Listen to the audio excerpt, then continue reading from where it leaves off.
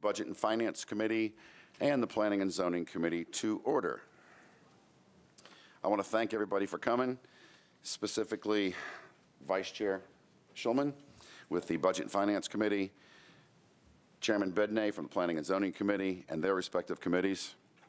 Thanks to everyone in the gallery for joining us today, and thank you to the MLS soccer team for making the time to come and explain your proposal to these gathered committees, who will consider this entire proposed legislation over the next 6 weeks, along with the council as a whole. There has been much debate over this proposed change to the Fairgrounds Nashville so far, and as we look forward to hearing the details of these proposed changes this afternoon, let's all keep an open mind. Everyone has a stake in this. I think everyone in the room is a stakeholder to some degree, and it is important that we all listen to one another and honor each other and respect one another as we move forward in this conversation. At the previous meeting held on July 11th of the Codes Fair and Farmers Market Committee, we heard from numerous organizations that currently utilize the facilities on an ongoing basis. That meeting brought to light 3 main issues that we hope will be addressed today, amongst other things. Those 3 are providing adequate parking for all activities on the property, accommodating scheduling for all events on an ongoing and forward-thinking basis, and addressing any legal issues that this proposal may incur regarding the charter and/or the 2011 referendum. With that said, I invite my fellow chairs to offer any opening statements at this time. Councilman Schulman? Thank you. Oh, sorry. Got it. Thank you, Mr. Chairman, and the fellow chair and members of the council. So I am glad to see so many folks here. I think you said it well. I would say that on behalf of the chairman of the Budget Committee, Tanaka Vircher, who could not attend, she asked me to sit here. All I can say is that, again, I'm looking forward to the information. We'll see what's provided. Keep an open mind, and let's see where we go. And I'm just happy to be here. Thank you. Thank you, Councilman. Councilman Bedney? Yeah, thank you, Chair. Is it on? It is. I'm going to have to speak a little closer to it. Like this? Thank you very much. All right. Well, thank you, everybody in the council for coming, our guests, people in watching on TV and back there in the chairs. Thank you very much all for coming. I'm the chair of planning, and I'm a commissioner in the planning commission. We had a meeting just this week to discuss just the rezoning on 10 acres on the property. Many of the people that came had a variety of issues that they wanted to discuss, but we were only tasked with deciding a zoning issue. And all the commissioners agree, me included, that the rezoning was an appropriate use for that property. Even Councilmember Glover, when he spoke at the meeting, indicated that he thought that it will pass. And it's because we all understand that zoning, it's a separate issue with the concept of what happens or not on the fairgrounds and that sort of thing. So just wanted to bring you the message that we all agree at the Planning Commission that this was a good rezoning for the property and that it passed unanimously. Thank you, Councilman Bedney. Now that the introductions are over, the way this is going to work is I'm going to invite the MLS team to come up, and how you guys want to structure this is entirely up to you. Please introduce yourself and give us a presentation, let us know what's going on, and when you're finished, we will open it up for questions from the committees present. Mr. Wilshire. Thank you. Chairs. Wait, is that you? Thank you, chairs. Is it on? Great. Thank you, chairs. My name is Matt Wilshire. I am not a member of the MLS team, although I do have a strong left foot. So when tryouts start, I hope you'll give me a consideration. But I am here to speak on behalf of the proposal and talk a little bit about the economics of the transaction, the rationale for the transaction, and talk a little bit about the benefits that soccer will bring to Nashville and the benefits that this proposal will bring to the fairgrounds specifically. So taking a step back, the purpose of today's discussion is to talk about the specific questions that the chair raised, but we wanted to initially take a step back and talk about what this opportunity really means for the city of Nashville and what it really means for our community broadly. I think the most important thing for us all to keep in mind is that soccer unites us in a unique way. It is a global sport. We just saw the World Cup happen and how billions of people around the world took in that sporting event, and it united people across cultures. We believe that Major League Soccer coming to Nashville will do the same thing for this community. And if you were at the Planning Commission meeting, you saw the broad diversity of folks who came and spoke on behalf of this opportunity. It really is a part of Nashville's growingly diverse and global brand. And it's not just in the participants in the sport, but it's actually in the proposal that's been put forward in terms of the DBE proposal for participation in the construction and development of this project. There is also a community benefits agreement that is under negotiation, and we're working positively towards that, that will include affordable housing and other benefits for the community, including investments the team will be making broadly in the Nashville community. Those are the things tied directly to this proposal and the benefits to the community, but there is also just the basic economics of investing in our urban core. By locating a stadium here in the center of Nashville and along a transit corridor, we believe that there are tremendous opportunities exemplified by the proposed private development that will occur on this site, the 10 acres that we'll talk about in some more detail. We believe that this is a financially prudent deal for the taxpayers of Davidson County. There's an upfront investment that we'll talk a little bit more about, but that investment produces returns in the form of property taxes and economic activity to the community.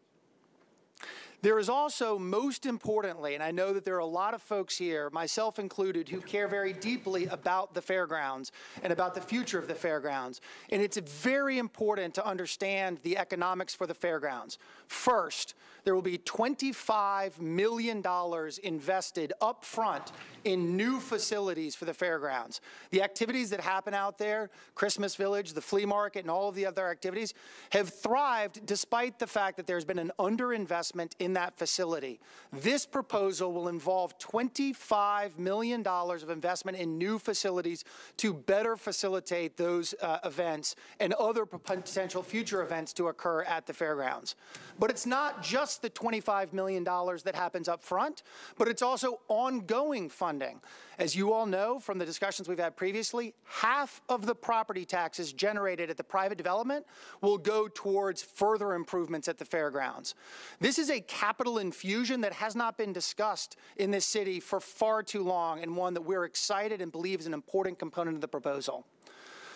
All of these things will help preserve the existing uses at the fairgrounds and create the opportunity for additional investments in the fairgrounds. And that is a vital part of the ongoing commitment, not just because the charter requires it, but because it's the right thing for this community to invest in the fairgrounds. And we're excited about modernizing this aging infrastructure, creating additional green space, and further improving that facility. So that's the overall proposal before us today, and that we'll be talking about over the next several weeks. This is the agenda for today's meeting. We'll talk about the 2017 legislation, how we got here, MLS's expansion, and John Ingram from the team is here to talk a little bit about what a remarkable development that was for the city overall. Then we'll delve into more details. We have a representative of the Fair Board here to talk about the Fairgrounds Improvement Plan. And then we'll talk about MLS, the stadium, the parking that you requested, and the council legislation. And then most importantly, we'll leave this open for questions from you on that. So this body voted in November of last year 31-6 in favor of a proposal that had many contingencies on it and many things that needed to be worked out, but a framework proposal. That framework proposal included $225 million of revenue bonds that would finance the stadium in conjunction with a $25 million cash investment from the team and $25 million investment in infrastructure from the city. In addition, there were to be $25 million of general obligation bonds to improve the fairgrounds for all existing facilities that I just spoke about, and the $25 million from the team costs. The team ownership will pay every penny of cost overrun beyond that required for the construction of the stadium. There is zero obligation from the city part to pay for any cost overruns, and that's important. Now, as a part of this, and I know it'll be a big part of the discussion, it's important for us to talk about the 10-acre private development. Folks have even said to me, how did this happen? Why is this random thing attached to the soccer deal? I'm for soccer, but I've got questions about this part of it. It's important to understand this is an integral part of the financing of this overall proposal. As we'll talk about a little bit more, this is, we think, one of the best economic deals done for the city ever. And part of the reason is the private development that will occur on the 10 acres is what's going to help finance and pay off the investment. It's how the city can get a Major League Soccer team, a brand new stadium with substantial benefits for the community, and only put up $25 million of investment on the front end. It's because this private development on what is today primarily paved asphalt on a hill, but can be turned into an exciting development with a reconfiguration of the fairgrounds plan, that we can have this type of deal.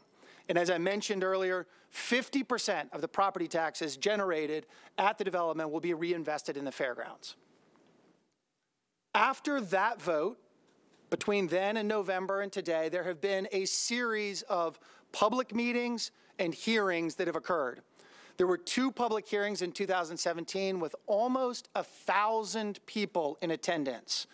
There was a 4-day charrette that some of you may have attended back in May that talked about the Fairgrounds Improvement Plan that had input from hundreds of neighbors and other community stakeholders. There have been now 24 appearances by members of the team before the Metro Council, the Fair Board, and the Sports Authority, and numerous other meetings with community members. Those meetings have resulted in a series of approvals that have led us to the discussion and the proposals that are before you as the council. On July 11th, the Fair Board of Commissioners unanimously approved the stadium ground lease. On July 19th, the Sports Authority unanimously approved the ground lease, the Nashville Soccer Holdings stadium lease and construction administration agreements, and then, as Councilman Bedney just referred to, on August 1st, Metro Planning Commission unanimously approved the rezoning.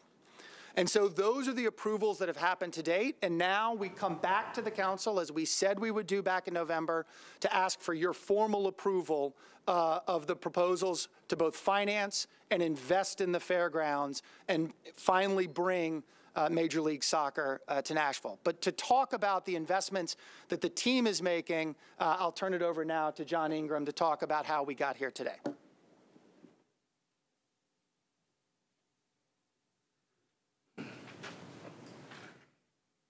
Thank you, Matt. Chairs, thank you. And thank you to the other committee members that are here. It really is, I appreciate deeply the opportunity to be here. And if we, let's see, I guess it's up to me to go forward. There we go. I vividly remember last December 20th when MLS came to town to award Nashville our club. And I use that word very intentionally, our, because it's not just about me. It's not just about our private efforts. It's really about Nashville coming together, the public and the private. And it really took both coming together to make this happen, and we did it. And it's a really remarkable achievement. I don't think anything like this has happened in the history of professional sports in our country. When we started this process, there were 12 cities that were applying, that were vying for a spot. And I can tell you very clearly that if MLS were honest and force ranked the bids when we started, Nashville would have been at the bottom, 10 to 12, somewhere in there. There's no question. But because the private and public came together and we did it in an amazing amount of time, we were able to rise all the way to the top. And it's an amazing feat. Somebody will chronicle it, write about it in the future.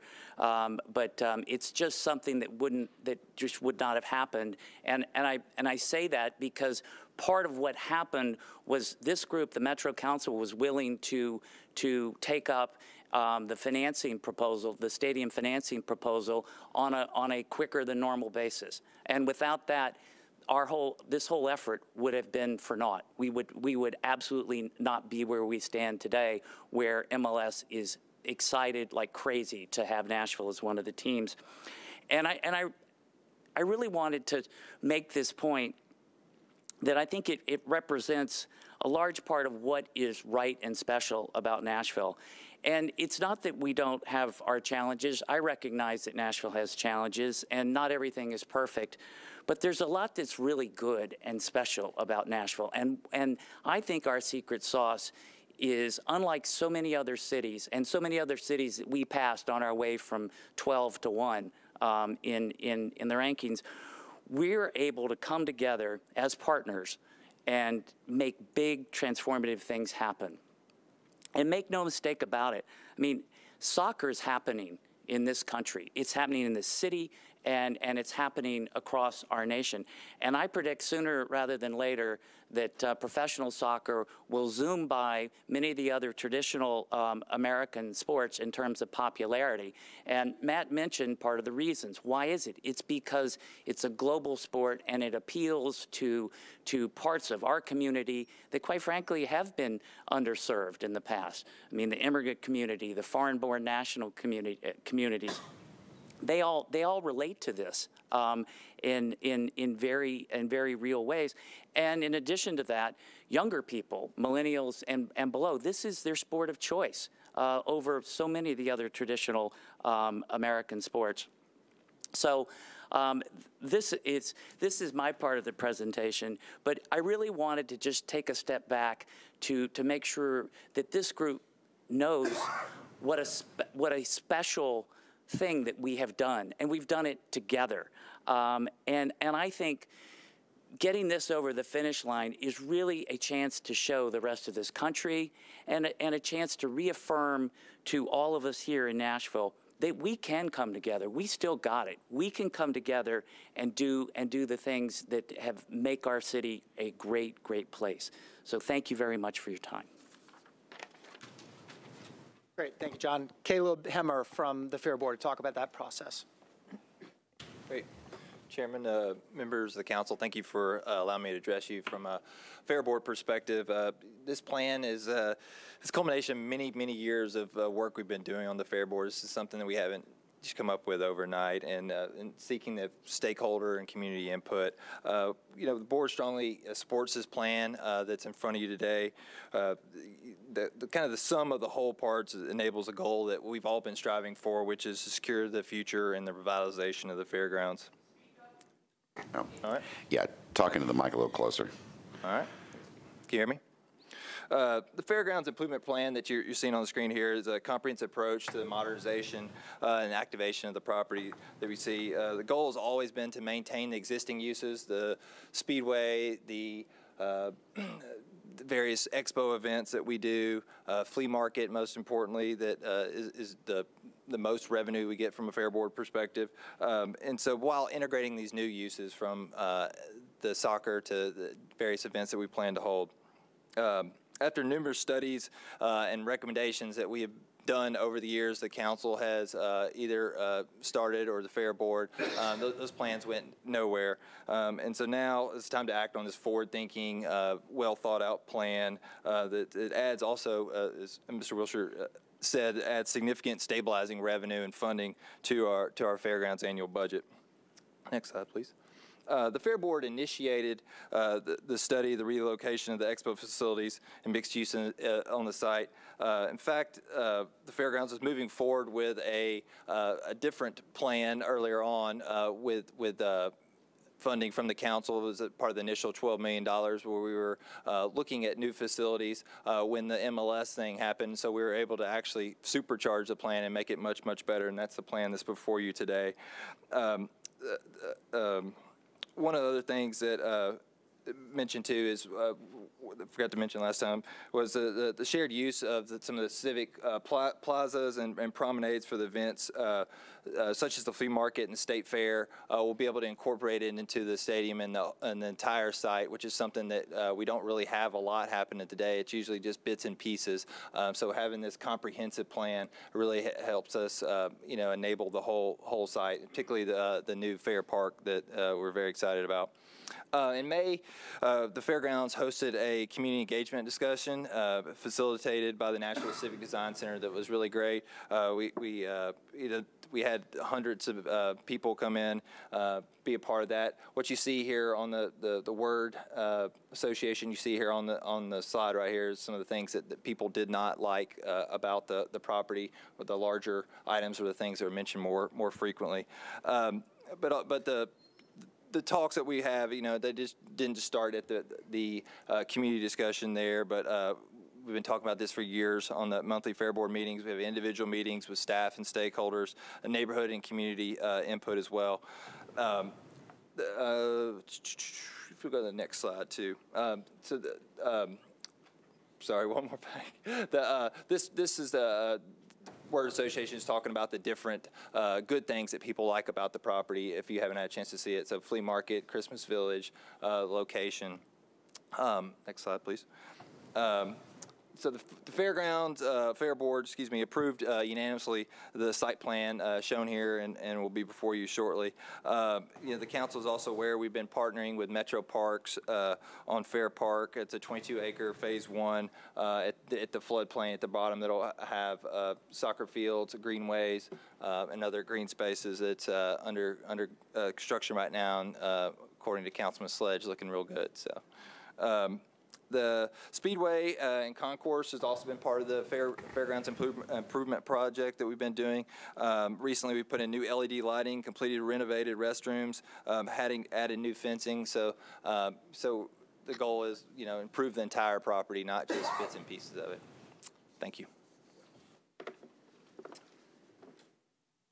And now we'll have Chris Rhodes from Kimberly Horn come up to talk a little bit more about sort of the overall plan for the fairgrounds.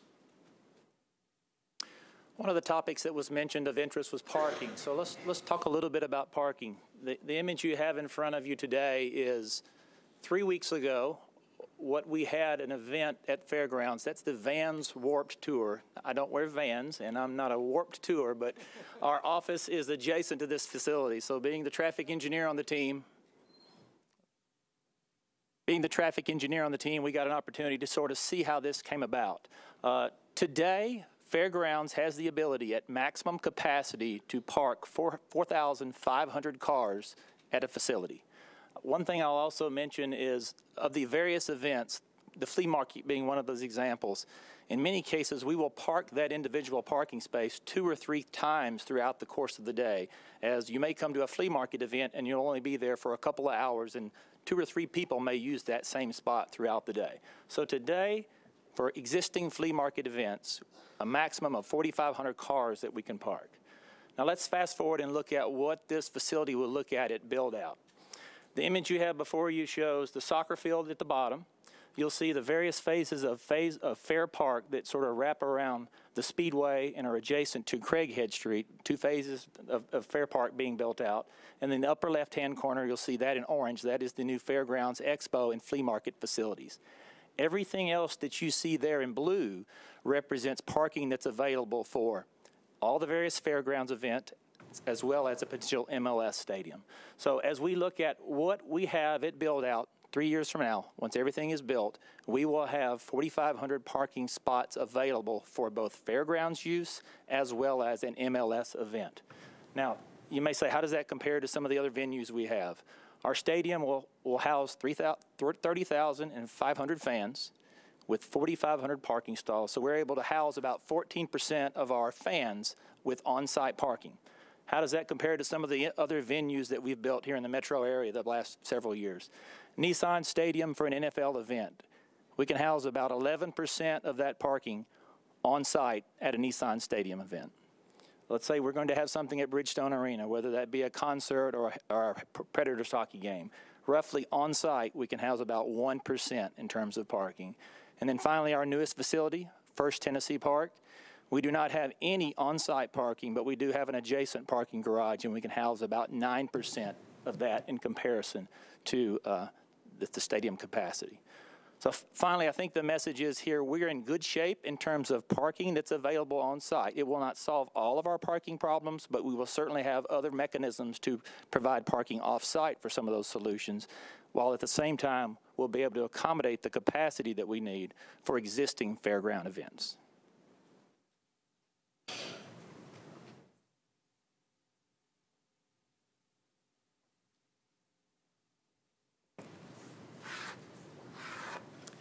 Hi, my name's Mary Cavara. I'm with Nashville Soccer Holdings and Ingram Industries. And so before we get into an update on the stadium and the mixed-use development, I just want to highlight several items that are different from last November. First of all, we understand that a community benefits agreement is important, and we're diligently working on this with Stand Up Nashville, and we're committed to continue to work through this.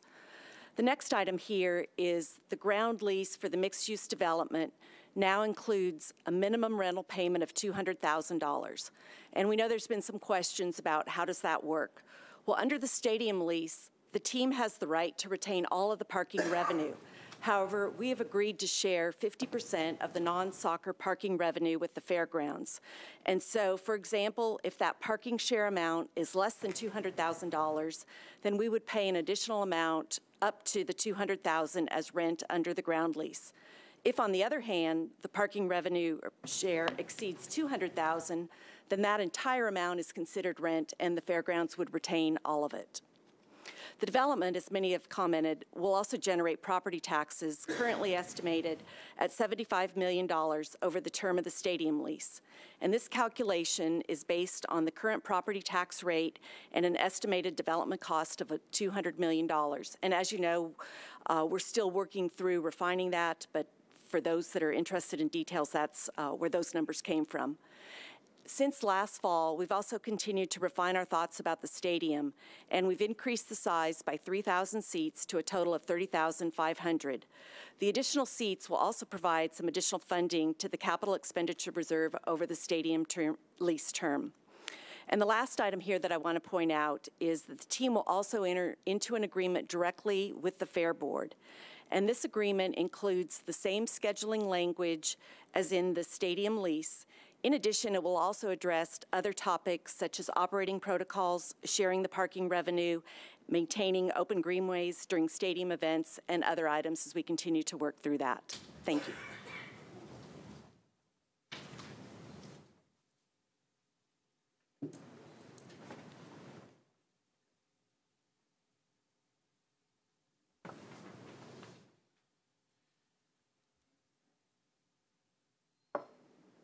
Thanks, everyone. I'll try to speak loudly so everybody can hear me. My name is Ron Sally. I'm with CAA Icon, and we are the project managers for the stadium.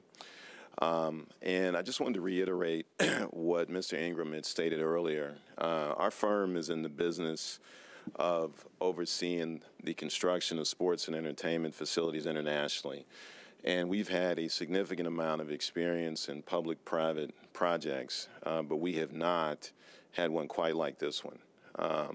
And so to see what transpired over the last year, to see Nashville come from, as he referenced, being ranked as far as likelihood of having a franchise at the very bottom to actually being an awarded an expansion franchise is really, really been incredible to see.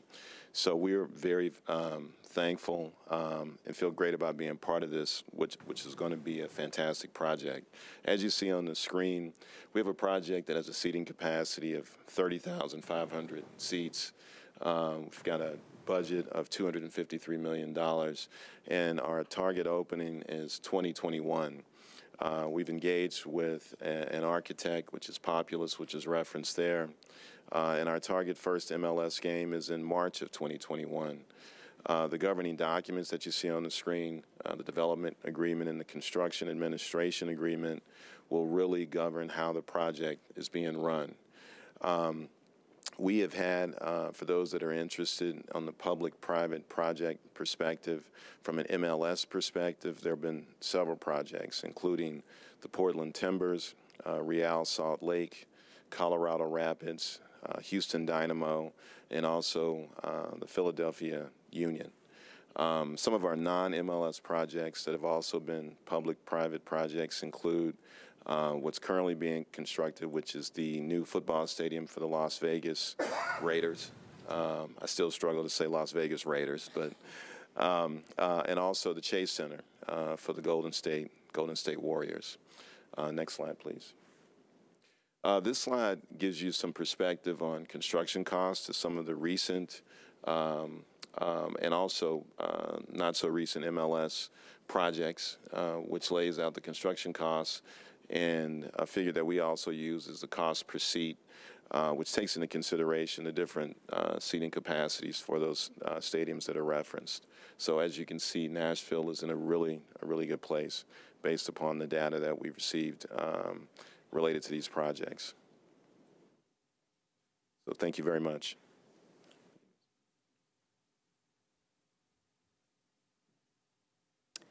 As we move to stadium scheduling, we also understand this is an area where there's been a lot of questions. We do thoroughly understand the importance of coordinated scheduling at the Fairgrounds Nashville site.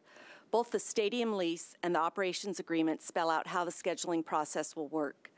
We'll work with the Fairgrounds Executive Director so that the Fairgrounds can continue to provide events as set forth in the Metro Charter.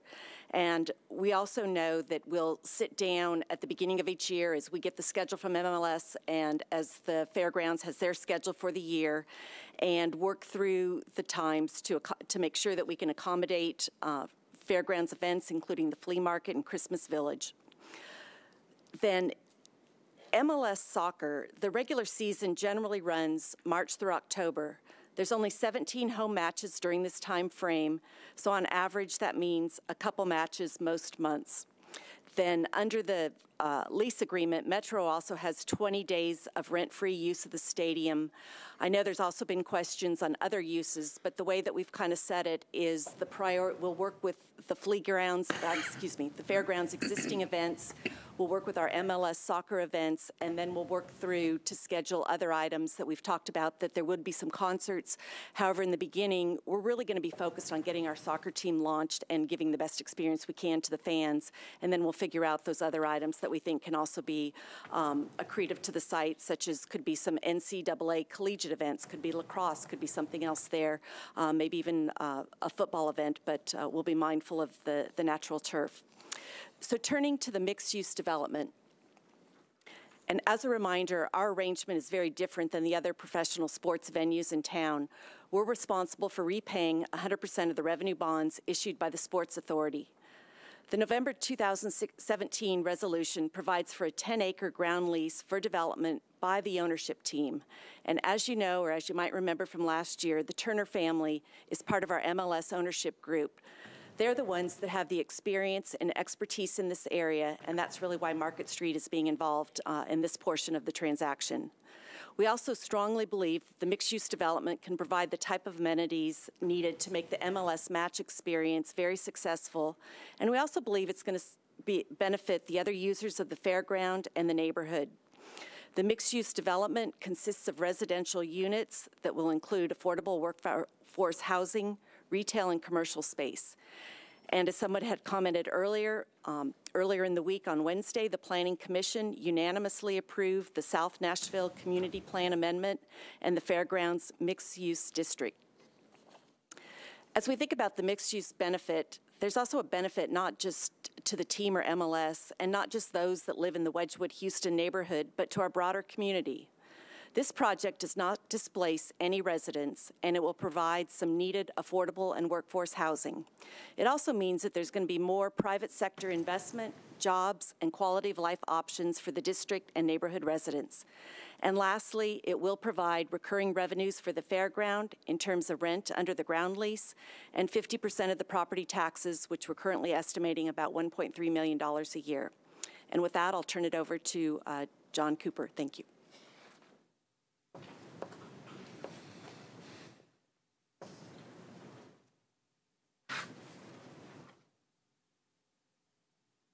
Good afternoon. Before I talk about the legislation, I'll address the issue that Chairman Swope raised at the beginning regarding the charter and whether there are any legal concerns associated with this development and the charter.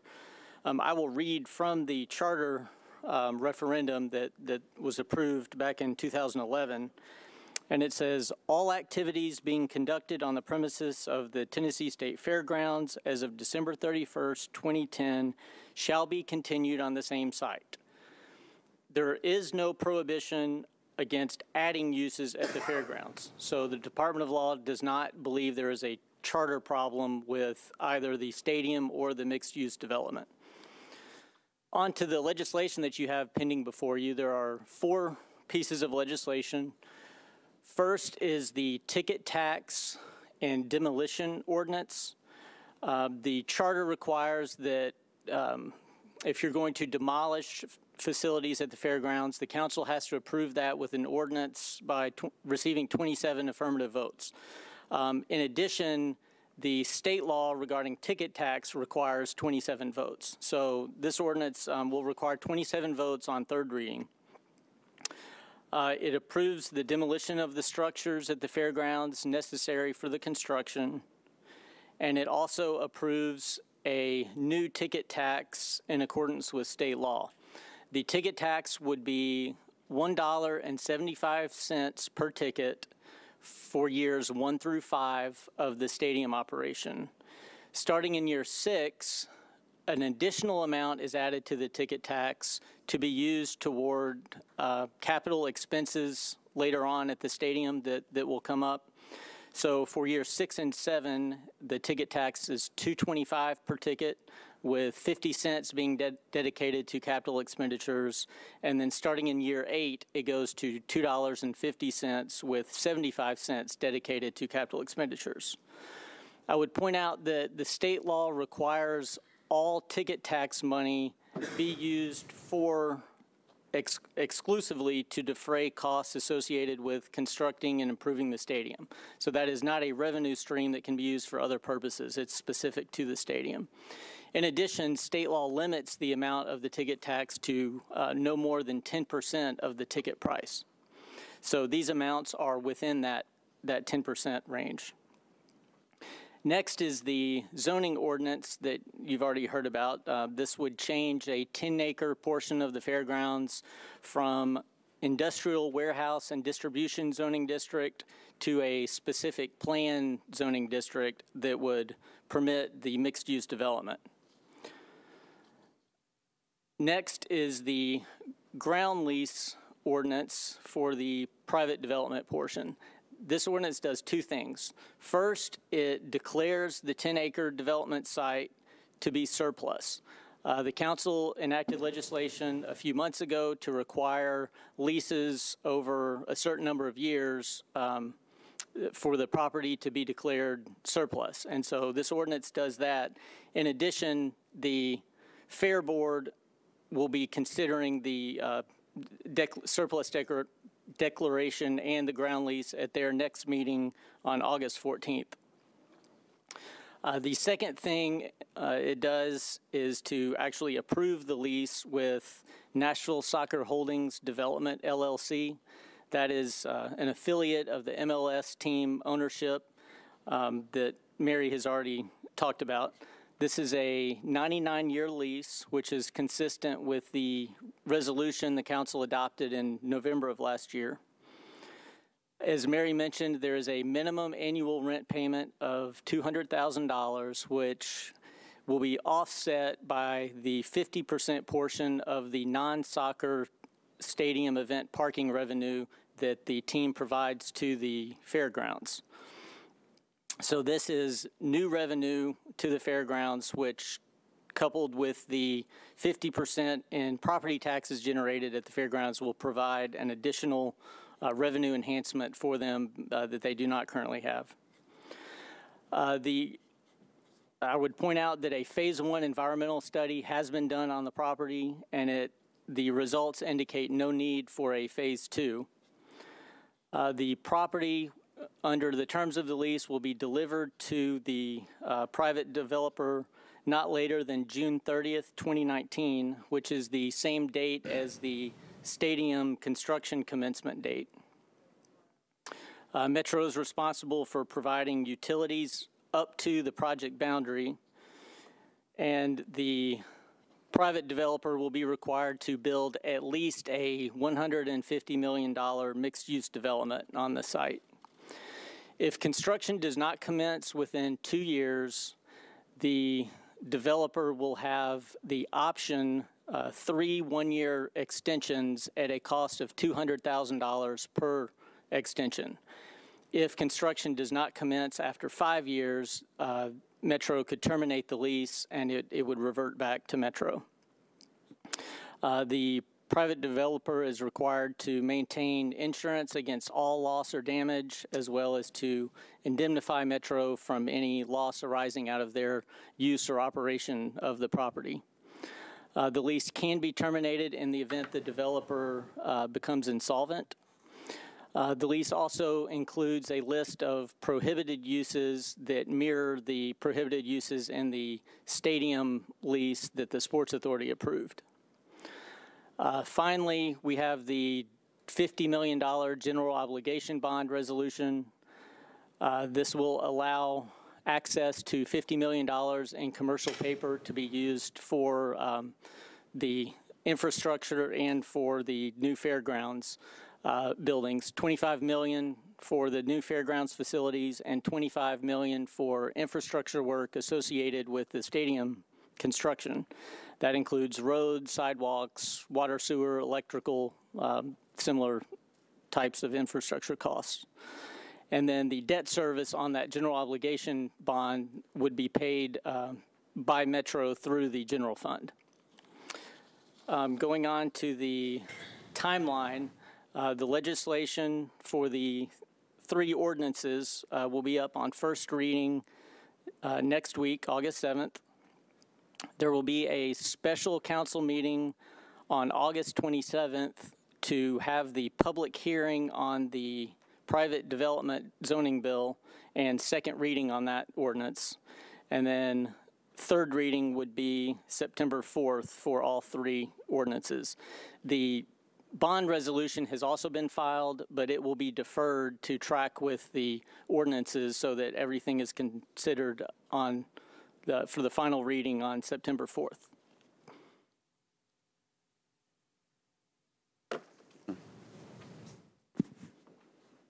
So that's a lot of information. It's a lot of information because you guys have asked a lot of questions. And there are a lot of important things to consider with this. It's a big opportunity. There are not big transformative opportunities that come along very often. But about 18 months ago, one came along.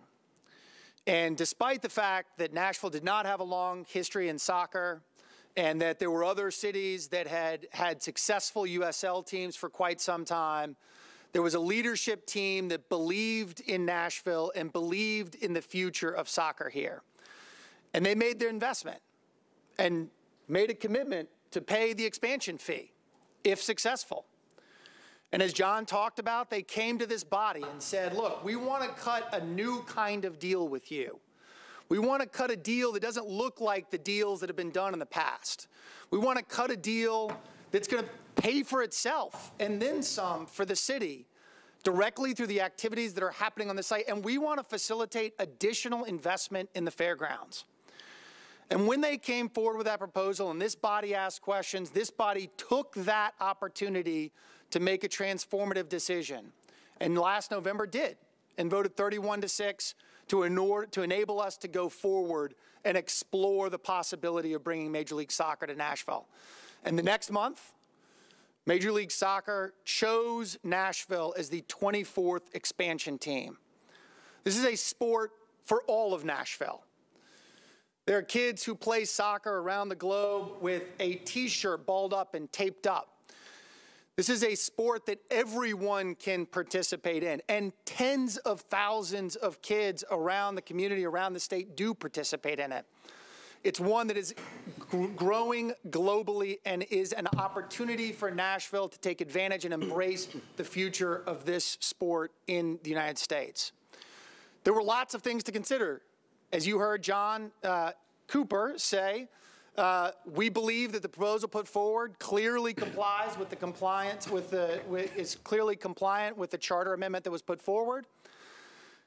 And all of the legal considerations have been evaluated in great detail. But we want to answer questions. We don't want there to be any doubt about any of it. But we are excited about this because we believe that it actually enables future investment in the fairgrounds that is long overdue. Upfront investment in building new facilities to host the incredible events that happen there, and ongoing funding through the 10-acre private development and the ground lease that will help facilitate the sustaining those activities into the future. This will provide activity in this district and have spillover benefits, we believe, to the entire surrounding community. But we don't just have to believe it. The team is working diligently with Stand Up Nashville, who's here, and to make sure that this project has true community benefits. And that's hard. It's hard because it hasn't been done in this city, as you all know, in past projects. But we're working to try and break ground on a new community benefits model that takes a little bit of sacrifice from everybody involved and creates real opportunity for real community benefits directly associated with the construction of this project. And overall, and I think most importantly, for some folks who care about the finances of this project, the finances of all projects, I know you all do, this is one that protects the taxpayers and actually adds additional revenue, both from the 10-acre development and from the overall activities that are going to come with this. There's a report on the economic impact that Major League Soccer has, but you know it, you see it. There were 70,000 people who attended the Major League Soccer All-Star game in Atlanta last week. I mean, this sport is growing by leaps and bounds, and we want to be a part of it, and we believe that this project and this proposal puts forward precisely the kind of deal that this community should embrace. And so with that, we know we've given lots of information, and we want to be here as long as you all need to answer every question that you all have. And if Mary and I will be here to help direct the questions to the best person to answer those. So, chairs, thank you so much for giving us this time, and let us know how you'd like us to proceed. Mr. Wilshire, Mr. Turner, and company, thank you all. With my co-chair's permission, we're going to take questions from any committee, not one at a time. Is that fair? Yeah. So fire away, guys. Mr. Glover. There's a shocker for you.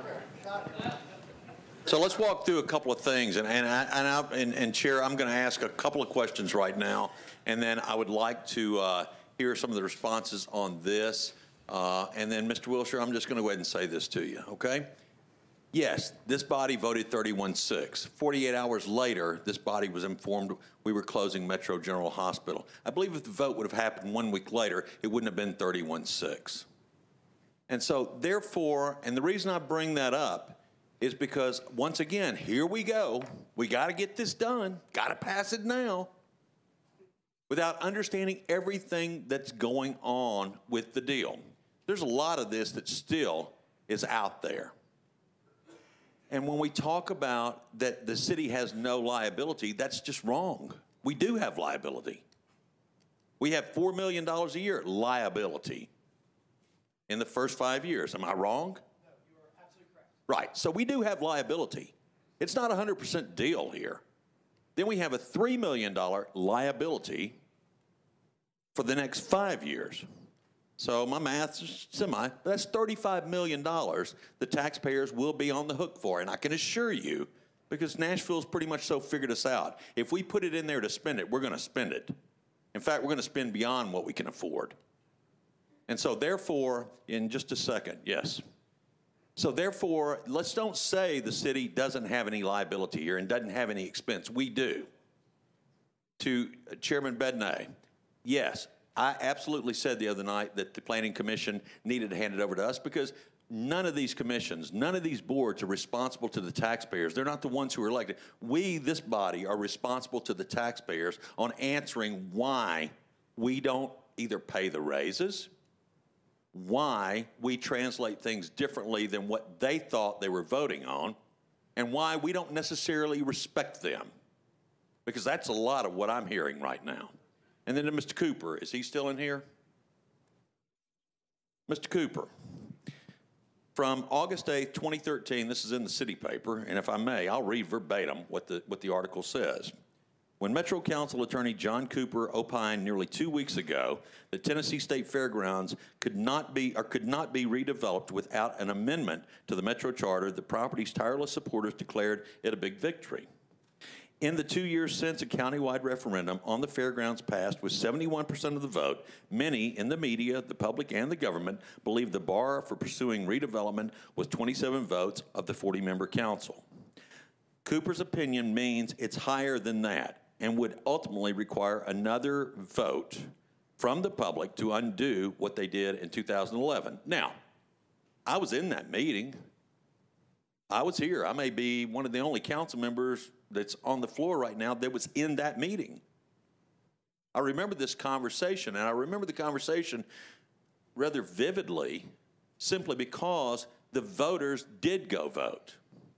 So, Chair, I've got several other questions, but I will yield now and then come back and I look forward to hearing the responses to my initial questions. I'm sure we'll be back to you, Councilman. Thank you.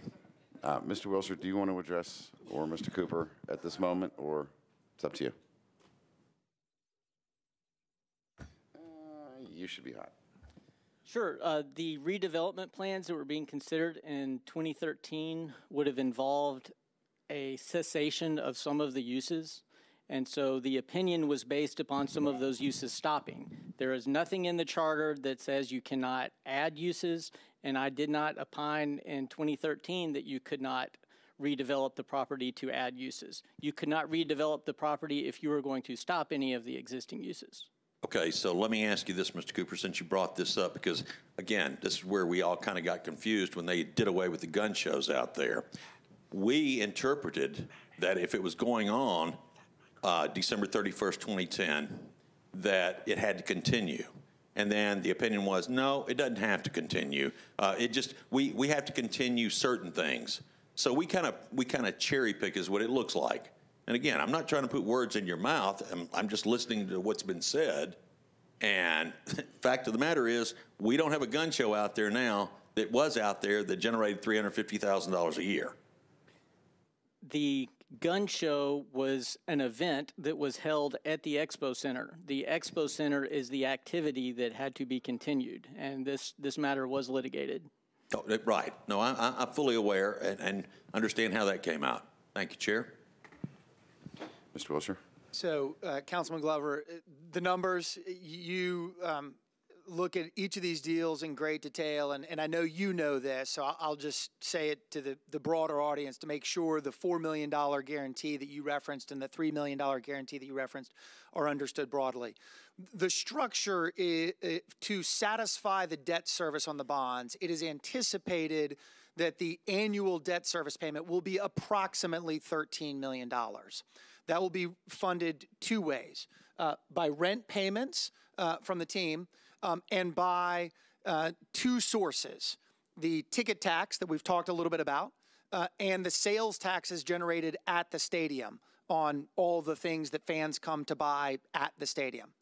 The guarantee that you referenced is a guarantee by Metro that in the first 5 years, those two components specifically, the ticket tax and the sales taxes generated at the stadium, will be at least $4 million in the first 5 years, and then that declines to $3 million in the next 5 years. So if I said that there's no exposure or expense to the city, I misspoke, and I apologize to you and to the audience for that. There is. In fact, there's investment up front by this body. This body is making a $25 million upfront investment in the infrastructure going on out there and in the facilities at the expo and the 50 million, isn't it? Not just 25. 25 in each. 25 yeah, in 50 each. million, Yes. right? Yes. Which that's a different debt payment, It is. correct? It is.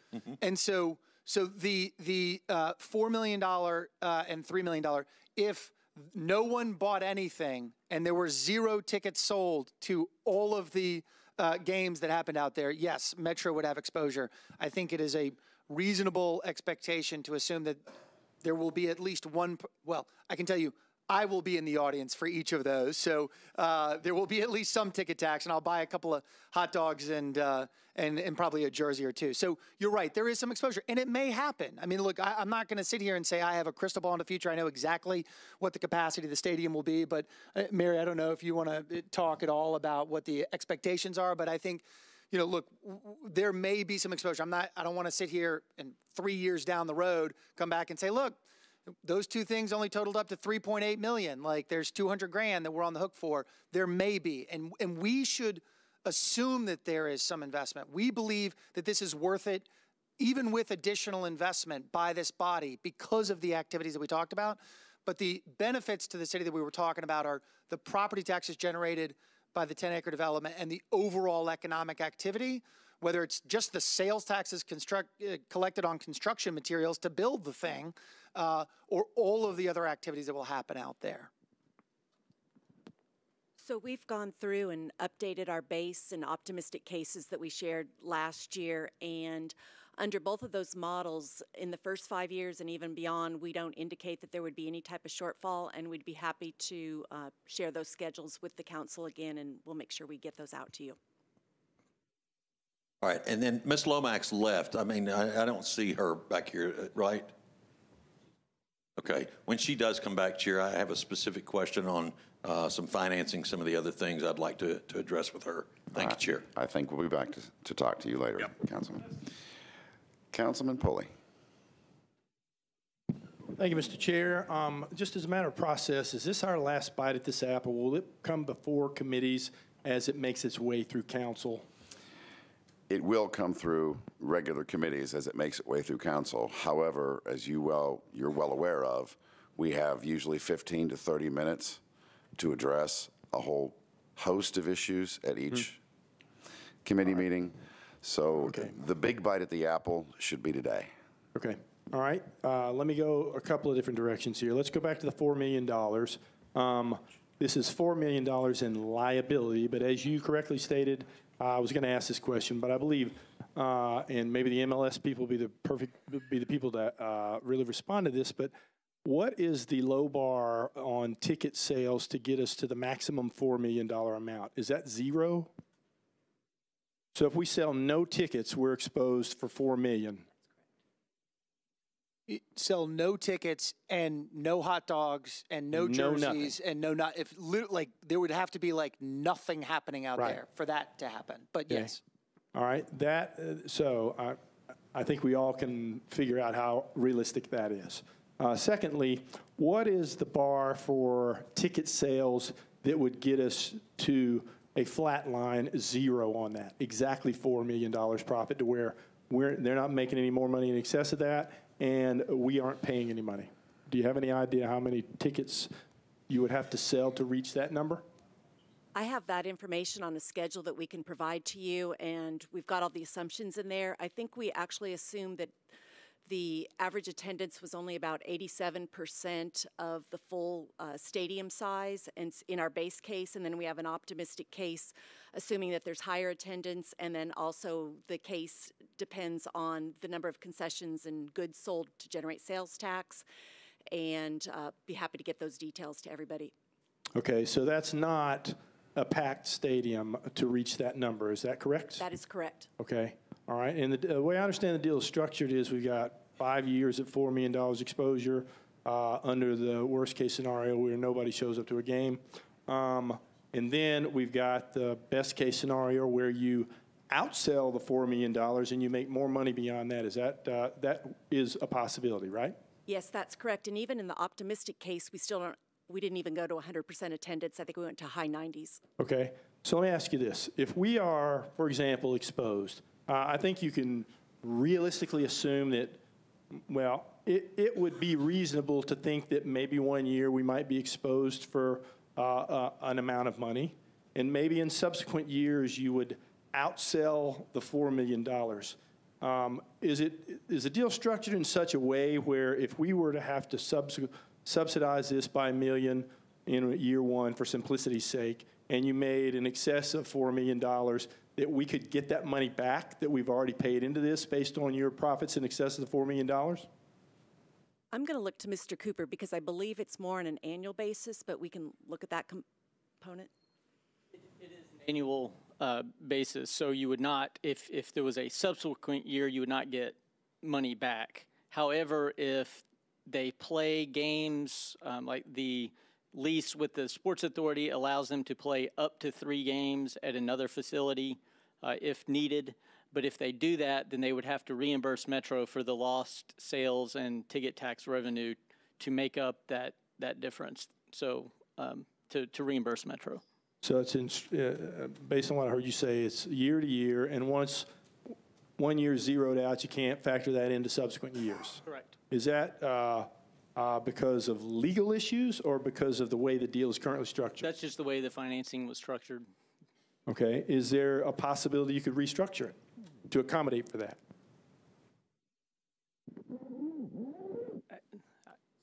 I think we're all looking at each other. Councilman, I think we're all looking at each other. I mean, I think the proposal before you is the proposal before you. We'd have to investigate whether it can be altered or not. Just to be honest. Let's move to the $200,000 then. I didn't quite understand the $200,000 deal with respect to the rent payment.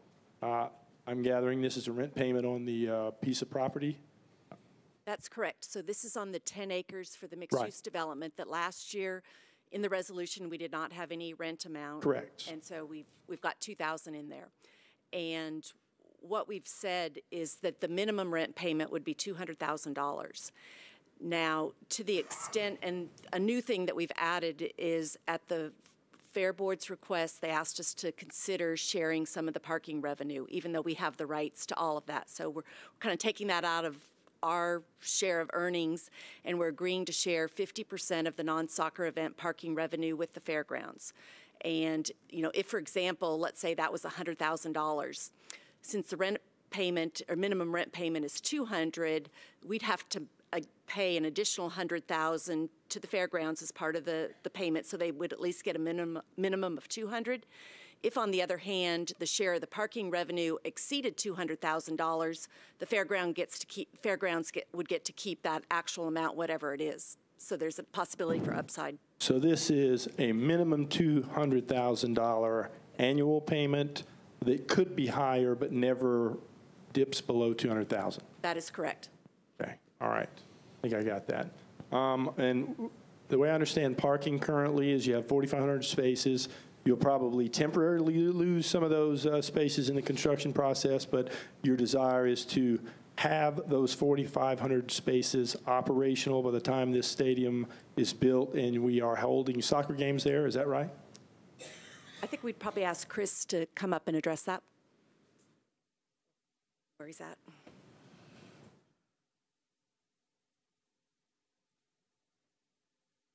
The short answer is yes, sir. That would be the goal. Okay. All right. Thank you. I have, let's see here. Are any of the, under the redevelopment plan, clearly we are moving the location of certain existing buildings on the fairgrounds to be relocated in the lower half or the lower portion of the property there. Are any of these buildings being constructed in floodplains or floodways?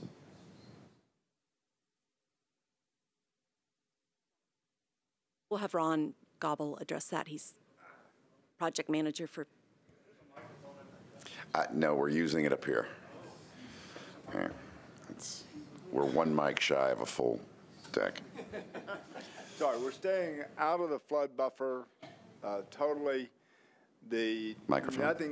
Nothing is being done in the floodplain that's not offset with other cuts and fills. So you have to balance it, but that's being taken into consideration.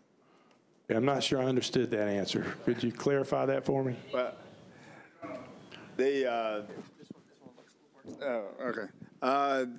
essentially, in order to build where we're building, we have to offset and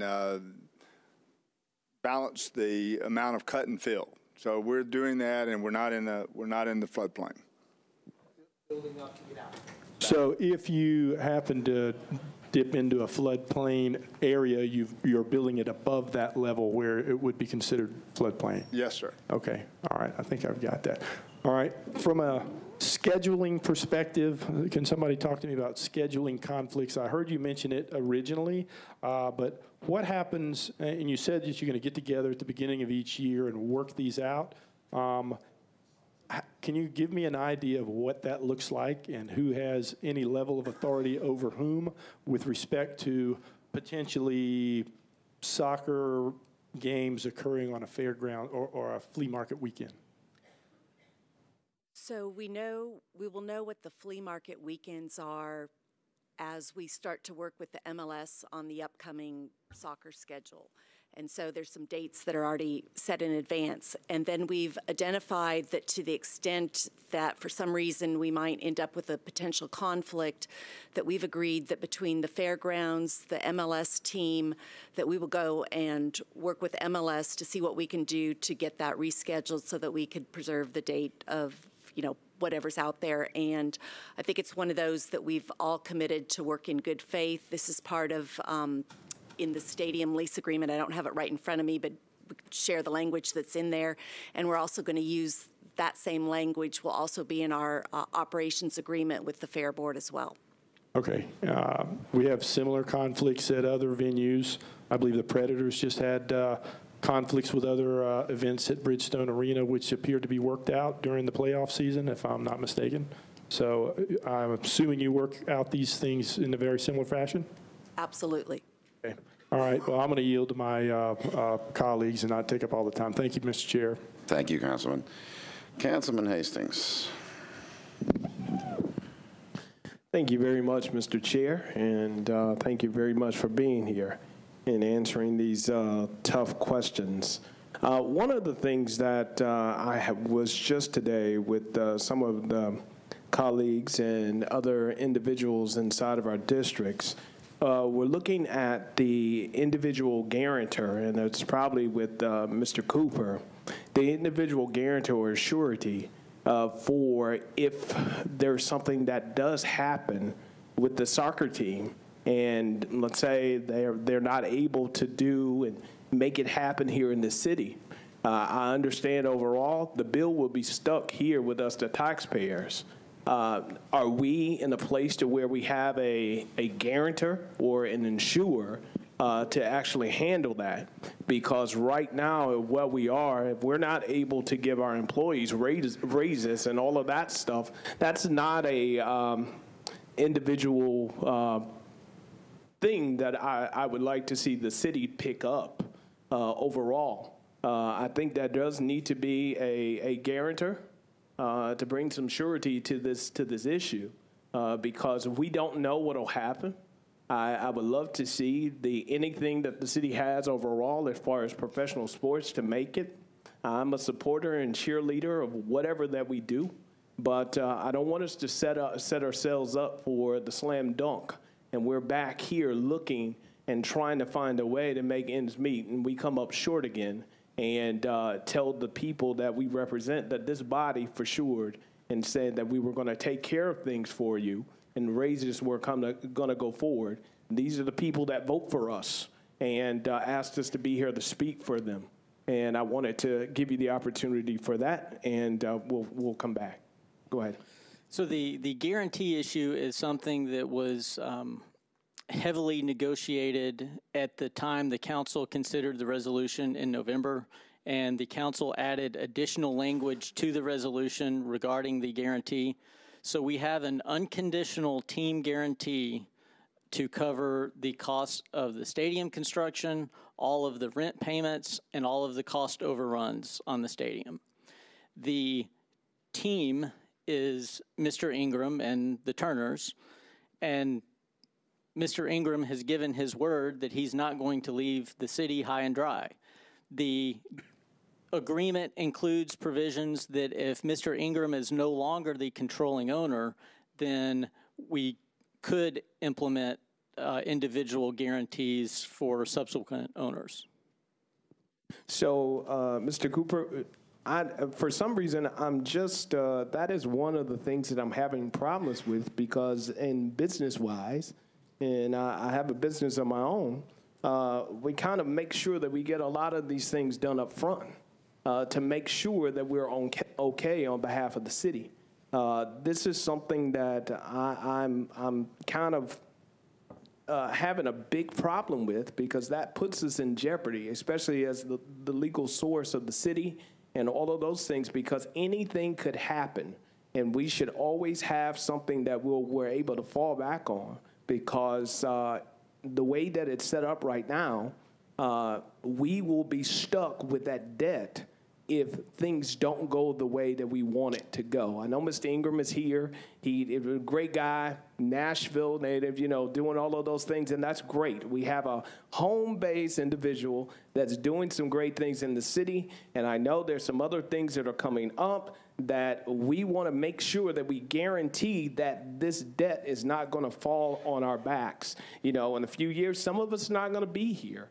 You know, some are falling off in a year. Some of us as individuals won't be here.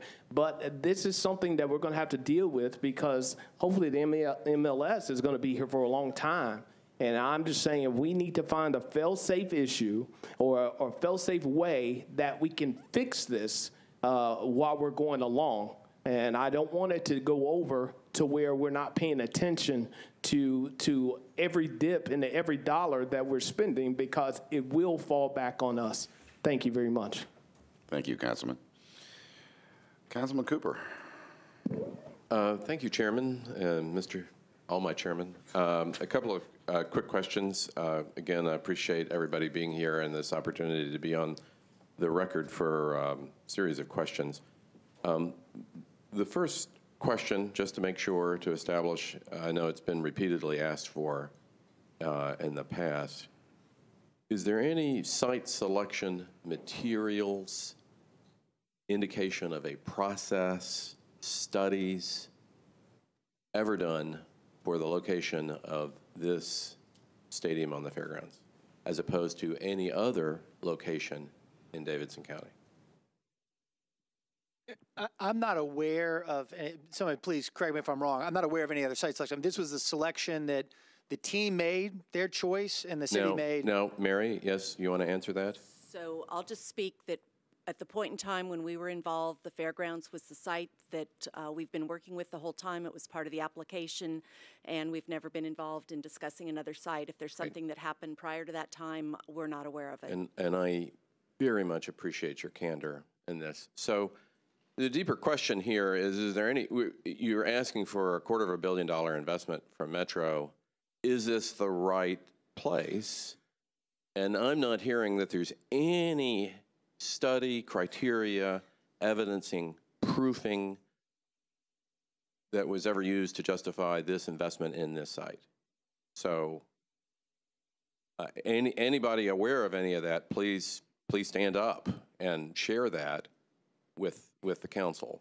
Yeah, I mean, I think what we're saying is we've come forward with a proposal. This is the proposal. I get it. And we think this is a great proposal. And okay, there's a lot to do. My question was, is there any proofing, study, criteria, anything to indicate that this is really absolutely the best spot for a $250 million investment by Nashville? Okay, I'm not hearing that there is.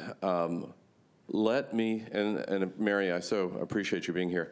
If you would spend some time on how is it that there are a couple of statements in the council write-ups, et cetera, that the team is responsible for paying the debt service on the revenue bonds. If you would there are two statements. One is the team is responsible for making the debt service and the revenue bonds. Secondly, the team is responsible for the remainder of the debt service via a rent payment. If you would just tell us what that is. Sure, that under the stadium lease agreement, that it basically states that the team is responsible for the rent under the stadium is equal to the amount of debt service on the bonds. Then as part of that... Okay, I'm sorry, could we unpack that sentence again that you just said? That last sentence, would you go over that sentence again?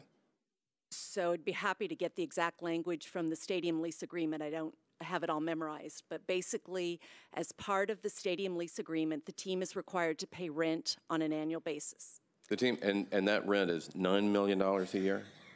No, the rent is equal to the debt service on the revenue bonds that would be issued by the Sports Authority.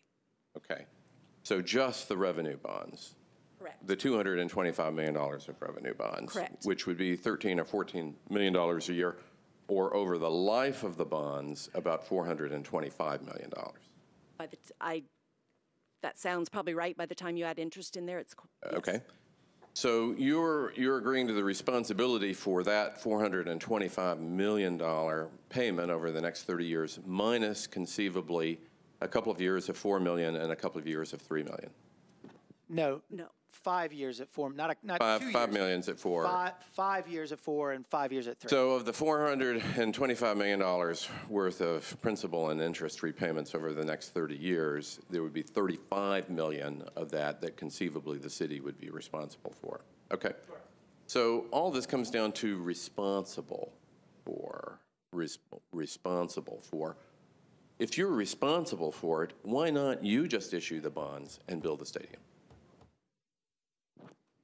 Because it's more advantageous financially to have it structured this way. You've got a billionaire guarantor, and oh, by the way, what happened to Mr. Wilf? He was left out of the ownership? He remains part of the ownership All right, group. so you have 3 billionaires, okay, to issue. I doubt if there's really, this is taxable paper, is there really that much of an interest difference?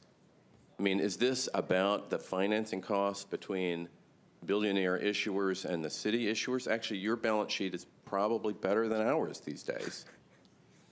So my only comment from the team perspective is when we entered discussions with the city last year, and as we set forth on this path, it was always discussed that would be part of a private-public partnership, and this was one component of that transaction, and so this is the deal that we have here, and I can't really comment on that more. Well, you say private. Okay, but you're unwilling to issue the bonds themselves. Now, Cincinnati just funded a stadium, just put together a stadium deal. It's very interesting for people looking at this. That is being funded by the team, $212.5 million funded by the team. The city is putting up $34 million worth of infrastructure costs, but is getting back $6.2 million in improvements from the team, and their school system is getting $25 million back. So the city is getting back almost as much as they are putting into it, and then their owner is financing the stadium. Why should we accept a different deal than what Cincinnati is accepting?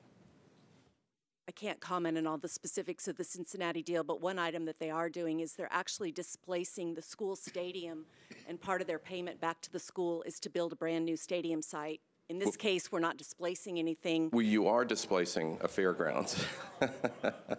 you are displacing, so. That's right, and that's right, and that's why there's an investment to construct new and improved facilities for the Expo facility in the other. Okay, all right. Well, moving down, I know it's popular to say, gee, this stadium deal is so much better, though, compared to Cincinnati. That's clearly not true. And then let's go to the NIS. I don't think that's clearly the case, but well, they are funding it. I mean, the team there is funding it, okay? And this overall package is generating $75 million of new revenue to be split between the general fund and the Fair Board. Okay, we'll get to that in a moment. So the Nissan stadium deal, you know, you're happy to say other stadium deals are not very good, but interesting, looking up the Nissan stadium deal, that was a $290 million stadium cost. Half of that money came from seat licenses, actually came from fans who are willing to invest in the experience. Have we tried selling seat licenses here? To date, seat licenses have not been sold at any MLS stadiums. It's something that we're looking at, but based on our work with other advisors, it doesn't appear, soccer's just not quite there yet. Well, is that a warning light? That financing system, then again, I'm the mayor under which the Nissan Stadium deal was a very shrewd businessman, and it's very interesting to have the fans themselves pay for so much of that. And also, there was a library that the rest of the city, now not only were there circuses, so to speak, that the city was financing, but there was also a cultural improvement. There's no anticipated investment in a cultural improvement by the team in any of this or in any of these financing packages, right? I'm not quite sure exactly what you're asking, Councilperson. Well, you're not offering to do something the way that in Cincinnati, you're not offering to make an investment back in the community in some degree. For example, and I'm seek your guidance. All spring long, the parents at Hume Fogg sent me emails going, there is no soccer field for the students at Hume Fogg, right? What to do about it? The parks can't come up with one. The school system can't come up with one. Would you all be willing to help create a soccer experience? I mean, it's good for your business. I mean, you know, how is it that we're building you a soccer field, but we can't build Hume Fogg a soccer field? Well, that's the first time I've heard of it, but it's something, be happy to talk to the folks that have details about it, and we can come back and figure out how it might fit in. And I appreciate everybody's. I should note both Mr. Cooper and I are actually alumni of the Hume Fogg soccer team, and there was no field then. There was no field then. We did pretty well. The girls' soccer team, I think, actually has been pretty successful as well. There's been a long-standing need for a field. All right, if you can, let's spend a little bit of time on the 10 acres. He was way better than I was. I shouldn't. Than all of us. On the 10 acres, why $200,000? I mean, why $200,000? Sure. You're talking about the financing, right. the lease payment, the ground lease payment. The ground lease payment, and that's $200,000 for 30 years, right? Though the lease is 99 years, the $200,000 payment is for 30 years. What happens to the next 69 years? Sure. So this is the initial payment. The initial payment is at least, and I want to be clear, it's at least $200,000. So that's the minimum payment. The parking revenues may exceed that by, and if they do, that's the benefit of the fairgrounds. All right, but that payment is only for 30 years, but the lease is for 99 years, right? So it's rent-free for the next 69 years? It's tied to the stadium lease, which is 30 years. And so at the end of the stadium lease, there is an option to extend, but it's conditioned upon agreement of the parties at the time. But the 10-acre lease is, the $200,000 is only for 30 years, and the payment is only for 30 years, but the granting of it is for 99 years. That's correct. So there's 69 years that are not covered here. The Metro, at the end of the stadium lease, would have that as a negotiating point for future extensions of the stadium lease. But the 30-year payment, correct, is tied just to the stadium lease. Talking to people in the appraisal industry in Nashville, looking at the zoning that was approved by the Planning Commission on Wednesday night, 900 units of housing, 200-room hotel, 100,000 feet of retail, 200,000 feet of office. We all agree that that is the package, right, that's approved by the SP zoning, right? Have I left anything material out? No? Okay. Will many people in the appraisal community, since zoning creates value, actually view that package as worth something on the order of $50 million? Okay. So how are you leasing for only 30 years something that is worth $50 million for $200,000? That a normal ground lease would be 3 to 5% of the value. Now, the appraisal is out of date. It has not taken apart the zoning, which is creating the value here in the SP. So why $200,000? That is a minimum payment. Again, the value may be in excess of that based upon how the parking works out. Well, all right, let's talk about the parking. This is non-soccer parking, okay? I'm not quite sure what that means. I mean, that's just general parking on the site, okay? That would be for other events at the stadium that are not soccer. So Okay. concerts. Well, if you don't mind pulling up a Football map games. and show me where the parking is coming. This is parking not on the 10 acres? No, it's defined as events that are not related to soccer at the stadium, and so as Mr. Cooper said, it But could where are people parking the actual cars? I'm parking the car, I'm getting out, I'm paying somebody, we'll ask Chris to talk about that. okay? Okay, as you look at this graphic here, see the stadium. To the left is structured parking as part of mixed use. Okay, I'm sorry, which letter number is that? Let's look just east. See where the school is? See the blue rectangle? That's one of the mixed-use pods. Just north of that is Benton Curves. That's a second mixed-use pod. And then across the street from Benton is the third mixed-use pod. Okay, is that part of the 10 acres? Yes, sir. That is part of the 10 acres, and you are building for the parking, or is that parking coming out of Metro's $25 million? I'm the traffic engineer. I'm not building any of it. Okay. Well, maybe somebody in your team could tell us. Okay. Is your question about the parking for the mixed use? My question is Metro paying for the parking and not getting, and then only getting 50% of the money back? The parking for the mixed-use development is paid for by the developer. Under the SP plan, they meet the requirements, so that's separate from Metro. There will be some parking around the stadium that is part of the stadium project. And the parking on that portion, which under the lease agreement with the Sports Authority, the team would be entitled to all that revenue, but they have agreed to give up half of that. So I appreciate John being this clear. So we are building parking where the revenue from that parking is going to the team.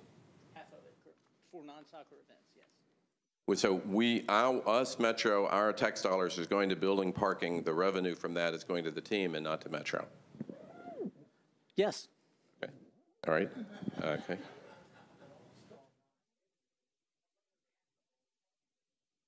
All right. Yeah. So there, I do need to clarify that if you're talking about fair events, fairgrounds events that the Fair Board is putting on, they're entitled to all that parking revenue. What we're talking about is events at the stadium that the team is overseeing and responsible for. But ultimately, your earlier statement, going back to your earlier statement, we are building parking spaces, and the revenue from the parking spaces that we are building are going to the team. For stadium events, correct. Okay. All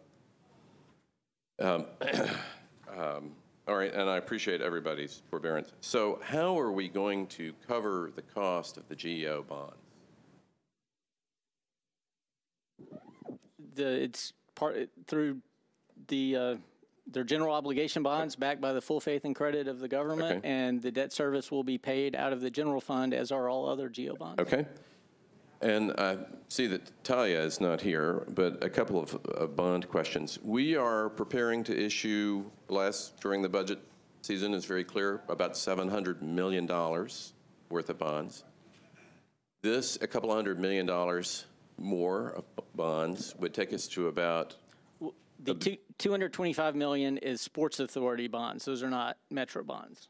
But let's talk a little bit about, I mean, the issuer, the market, is going to accept these as Metropolitan Nashville bonds, right? And this is backed by the pledge of the revenue bonds, of the pledge of the non-tax revenues, correct, which have been pledged quite a few times otherwise. Yes, these would be fall in line. Fall in line with that the funding source and the non-tax revenues that sounds like free money, and in fact are going actually to pay for the operations of our government. Correct. Right, okay. So it's all one revenue service, and any municipal bond underwriter would look to that one revenue service for the creditworthiness of these bonds. So we have $1 billion of new bonds being issued in the short period of time, okay? And all of us that survived to June are very aware our reserves are what? They're below 5%, right? They're under 3%. $1 billion worth of new paper. This is not guaranteed by the team, right? It's responsible. The team is going to be responsible for the payments of this, but it is not in any way backed by any credit. It's backed by an unconditional team guarantee, and if Mr. Ingram is no longer the controlling owner, then it would be personal guarantees of the owners. The team guarantee, and there are many bankruptcies in sports, the team guarantee, the team really doesn't have any assets. It has its franchise fee, but in the end, we could never call that because you still want a tenant for the stadium, right? You know, no one would view this as being backed by material assets. So my real question is rating. Have you been to the rating agencies? Are you guaranteed that we're not going to be downgraded by $1 billion worth of bonds coming up in a city that is below its policy on reserve funds? So we've not been to Moody's and cleared this. What have we done? Haven't done any of that. Okay. Okay, so, all right. We can talk later about this being appropriate. Okay, and I've got numerous other questions, but let me sum up a little bit of concerns that the value of the 10 acres is really quite large compared to the trivial $200,000 payment. You're talking about 69 free years, right, out of this development project. You're talking about $1 billion worth of bonds being issued in a city that is already credit challenged, right? It is unguaranteed money. There is no site selection process to any degree where the city's investment of $250 million ends up being shrewdly justified because this is an awesome addition to our tourist space. Right, so the whole concern that the free land in the 10 acres, and I say free, a trivial present value payment compared to the actual zoned land, that the quest for a free land incentive has driven a poor location decision. Now this is separate from all of the other process questions of John changing his opinion about whether the redevelopment required a referendum or not.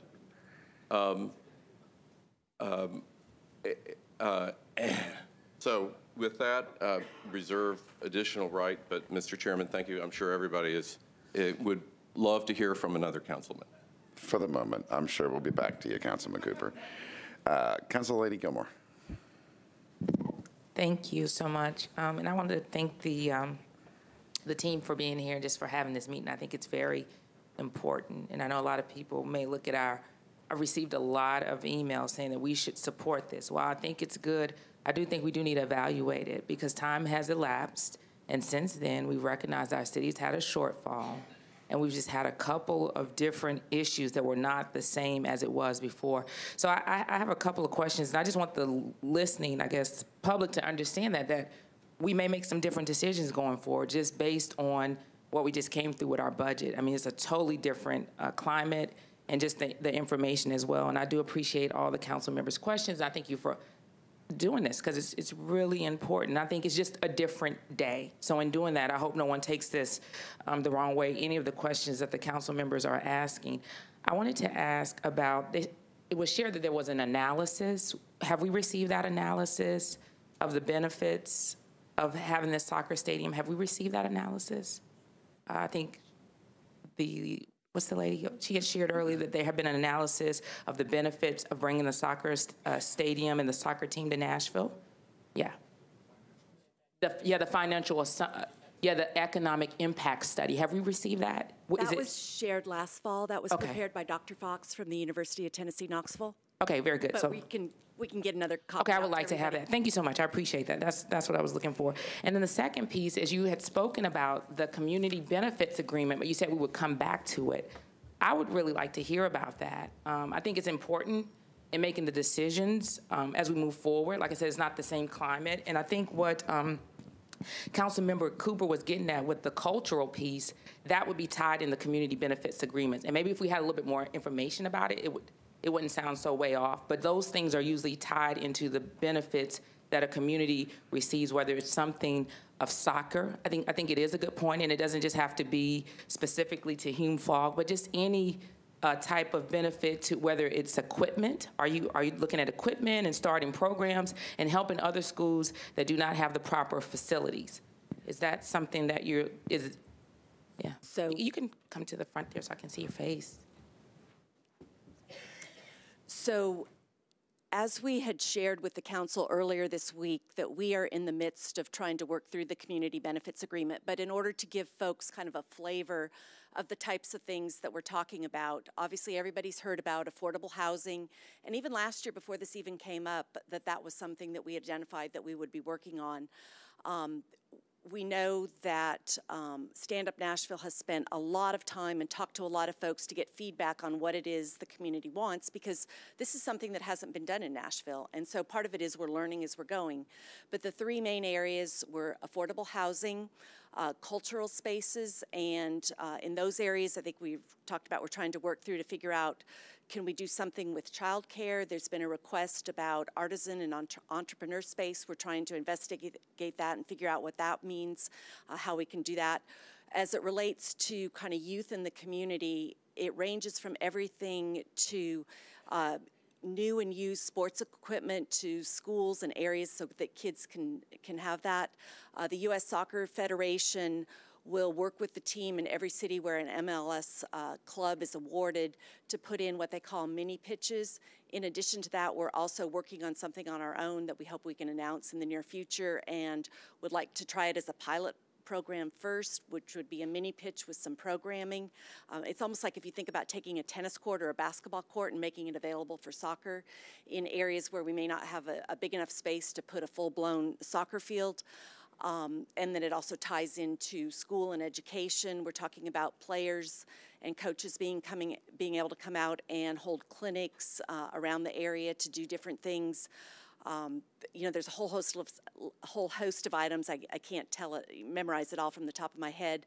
And then we also understand that jobs are very important, and also dealing with the promise zone areas around Nashville, which also include the area around the fairgrounds, and how we can figure out ways that we can make sure that those residents that are qualified for jobs, that we can get them to our places. We hold job fairs, or we get further on with the stadium. And so there's more to come on that, and we'll be happy to talk about that. I hope that answers your question.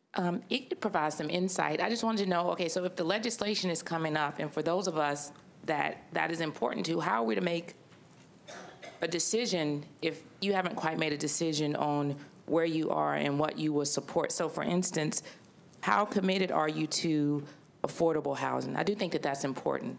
And at what percentage of AMI? We know we have a crisis in the city. So what I would like to say is, I am not the expert on housing. Dirk Melton and Jay Turner were not able to be here today, but let us get back with you in terms of those specifics. I know we shared some numbers into the council, and I'll get somebody who's the expert to be able to respond to that. That's fine. And when do you think you'll reach some type of decision with Stand Up Nashville? Will it be by August the 1st or the 7th or when?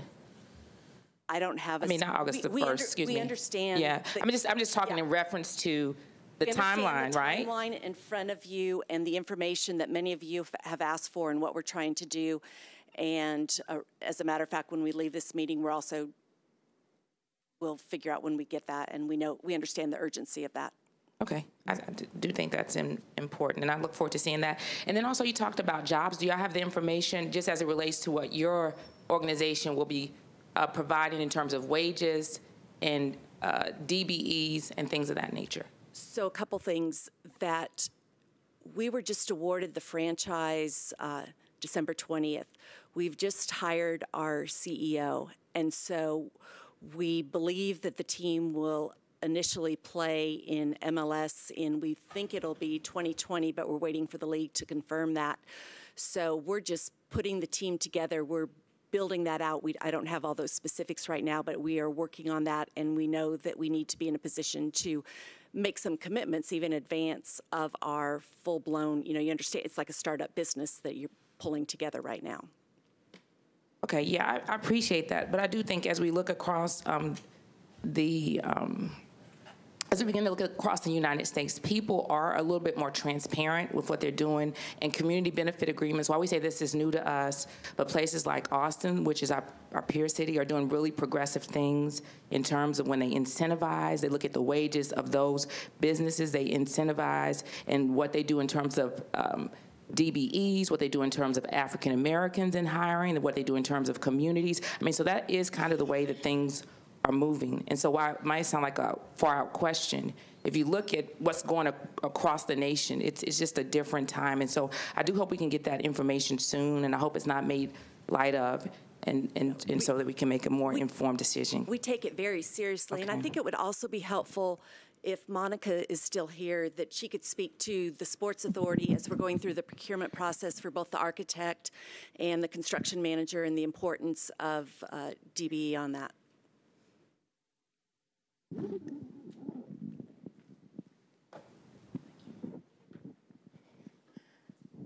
Hello.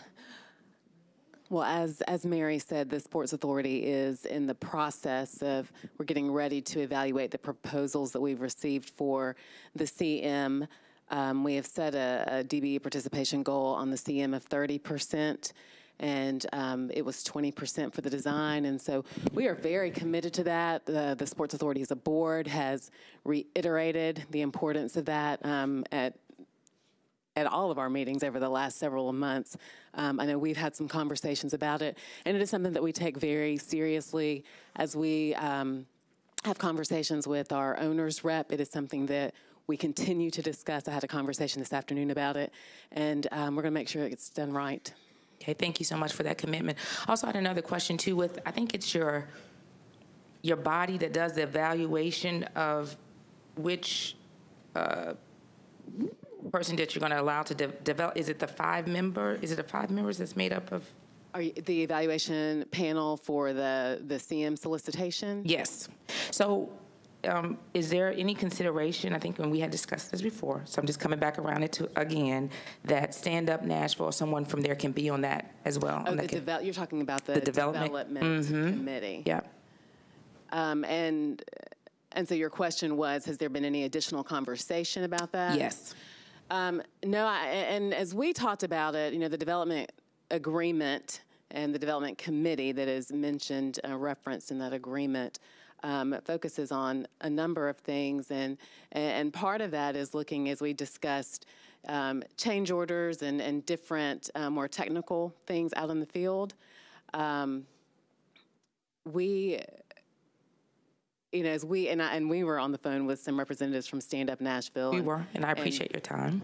And understand that there is a real desire to make sure that safety is considered by the contractors as we move forward, and that is something else that is one of the criteria that will be used in the evaluation of the CM proposals, looking at their safety history and OSHA and some of those things. And so we are going to be evaluating that, but we'll be looking at it as we seek to select a CM. Okay, so it's not an opportunity at this time, perhaps, it sounds like, to add a member. Okay, and is all this information so far, all the development, it's on your website? Is all of it on the website?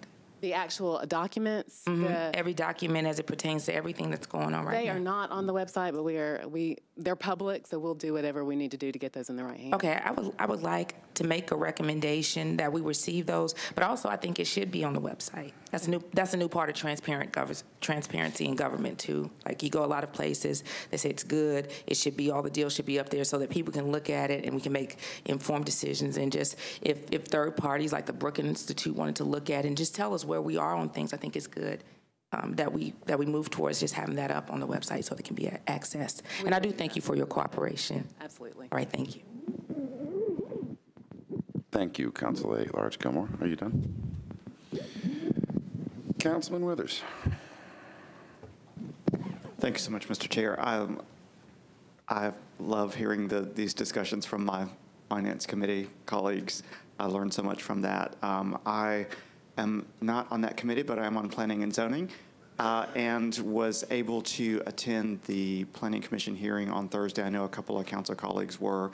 I just had a couple of questions, I guess, that were raised to me by community members who attended the Planning Commission hearing that I would be interested in hearing a response to, because I didn't know the answer to that at the time. But in terms of the construction of the new facilities, the new Expo Center facilities, which would take place kind of down the hill, one of the concerns that I heard from flea market vendors was that when we do have flea markets currently, that sometimes if it's a good weekend, almost all of the existing surface is used with parking. And there was some concern that during that construction process, when we'd have the new buildings being constructed, they understood that that allows new construction to happen, so we're not closing down the flea market during that time. But there was a concern about displacement of parking, even just from that construction site, and they were concerned that that might potentially cause loss of customers. I didn't know if anyone had kind of contemplated that, or if there might be additional off-site parking available, or how that lost parking area that would be lost during the construction phase would be accommodated.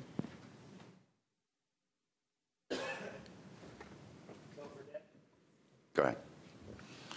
Which one? Either one. So today, for a flea market event, for any event on the fairgrounds, there is asphalt surface within the speedway. There is flat surface within the speedway that is not used. So let's assume the new expo buildings are being built. That is another option for us to temporarily park people and have additional, I think we can acquire an additional 1,000 spots on the flat surfaces within the speedway as a temporary measure. So that's one option for us. Thank you for that. And then, so that would also not conflict with speedway events? Well, obviously, we couldn't use it if we had a flea market and a right. Okay, but that's, at least that plan is in place. I appreciate that. Another concern that was raised pertains to housing, and with the mixed-use development, I think for some of the community members, they understood that bringing additional retail or other uses to the fairground site does, in fact, have some synergy with even the flea market use, for example, having it be a little bit more of a destination for folks who may not ordinarily come to the flea market yet. But there was concern about the housing component. Obviously, we have a housing crunch in our city, but I wanted to see if there were some studies maybe from other facilities where have other facilities been constructed with housing kind of literally as part of the campus of a stadium, and how well has that worked? I know in District 6, I receive a lot of kind of noise and congestion complaints from my constituents, even about things that happen across the river from District 6. So I'm very sensitive to how that can be an annoyance for housing residents sometimes. But I just wanted to know, had that been considered with how the housing component would sort of work with everything else that goes on inside this campus? I must confess, I was at the Beck concert, so maybe I'm partly to blame for that. Yes, I mean, if you look, and Mary may have some additional information, obviously the folks from Market Street can talk in a little bit more specific detail about this, but if you think across the country about what some of the most successful stadium developments have been over the last decade or so, most of them are actually in urban settings with housing around them. Baltimore is one that immediately comes to mind because I was just up there a little while ago, but Portland, I think, is really sort of a feature of this. Now, the difference and the benefit, and maybe some of your constituents don't have this benefit, if you choose to move into an apartment unit overlooking a stadium, presumably you've made the choice knowing sort of what you're getting into.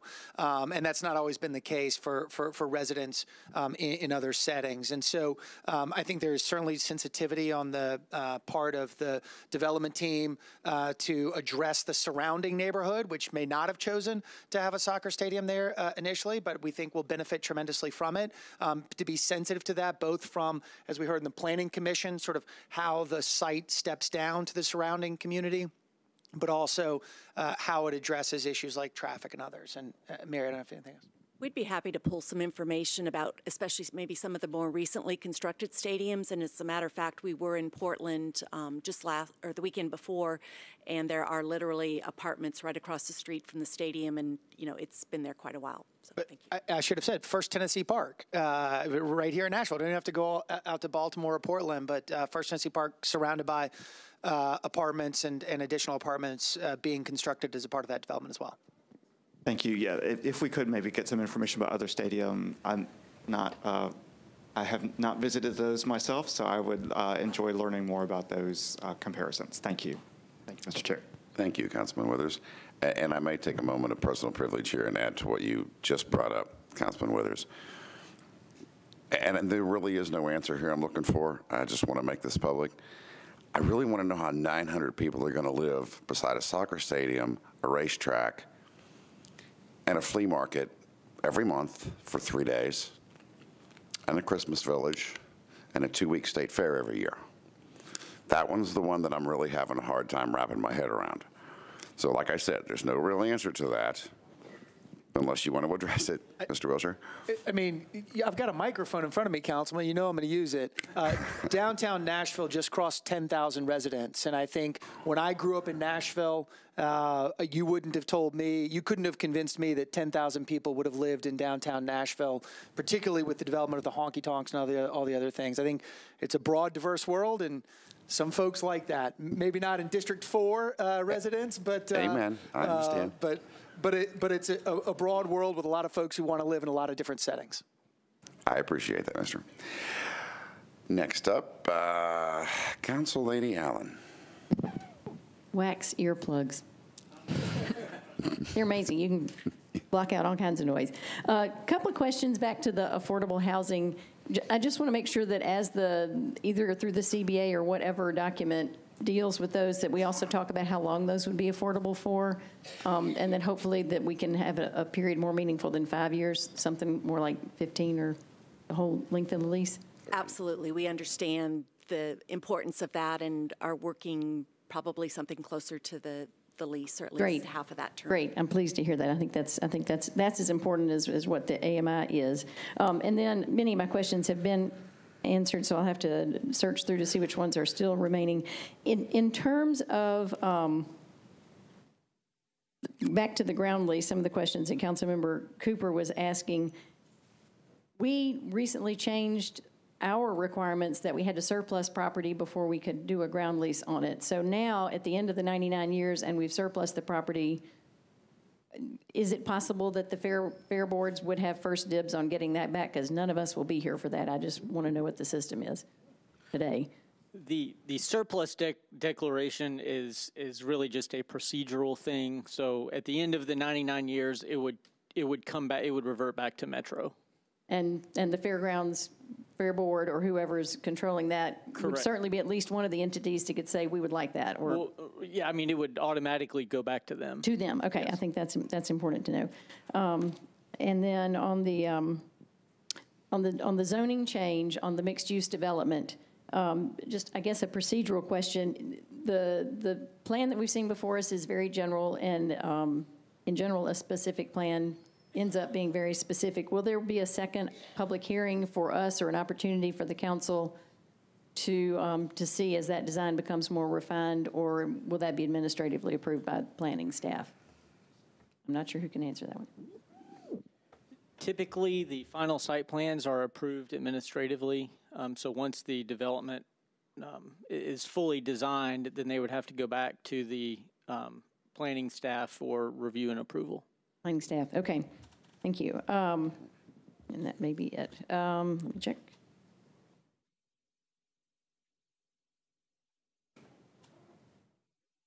There's one more lurking in here. Okay, back to the scheduling question. You had said that the various entities have made commitments to work together to try to adjust if there do end up being conflicts. Is one of those options to say there's currently an MLS game scheduled on Friday, but we know that that's flea market weekend? Can we move it to Saturday? Is there that flexibility to change within dates if it hits on a weekend? We have not been down that process yet, but we have had some initial conversations with the league, and we understand, what these dates are in advance. So as we sit down with them and try to work out the schedule in the beginning, we know what we're targeting, and we know what we've committed to do, and we'll make sure that we do that. Excellent. And then I understand you also have the option to, if you need to move some of those times to a different venue. Absolutely. That I think it's up to 3 times a year that we could play at a different venue, most likely Nissan Stadium, and that could be an option depending on the time of year. Great. I mean, I think it's one of the promises we have to make is that we will do everything possible to work around the scheduling to ensure that the existing uses can continue to function well. And then finally, I think this is an architect question that is similar to one I've asked earlier. Of the existing uses, we've talked a whole lot about the flea market, and I continue to forward information that I get from flea market folks about their needs and how to make the new space work for them. So I hope that is continued to be incorporated in the designs as they get refined. The question that has come up most recently is again about having a fair. Is the new design compatible with having some kind of fair on that site?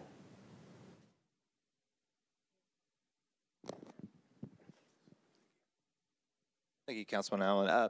I can't certainly speak on behalf of the State Fair because we don't control that from the Metro local side, but we've considered all stakeholders. We've constantly met with them. We have them at our monthly meetings, keep them involved and aware of what's going on. And but unfortunately, it's up to the State Fair and their board's prerogative on where to have the fair. And you can continue to feed that information to the architects as they lay things out? Yes.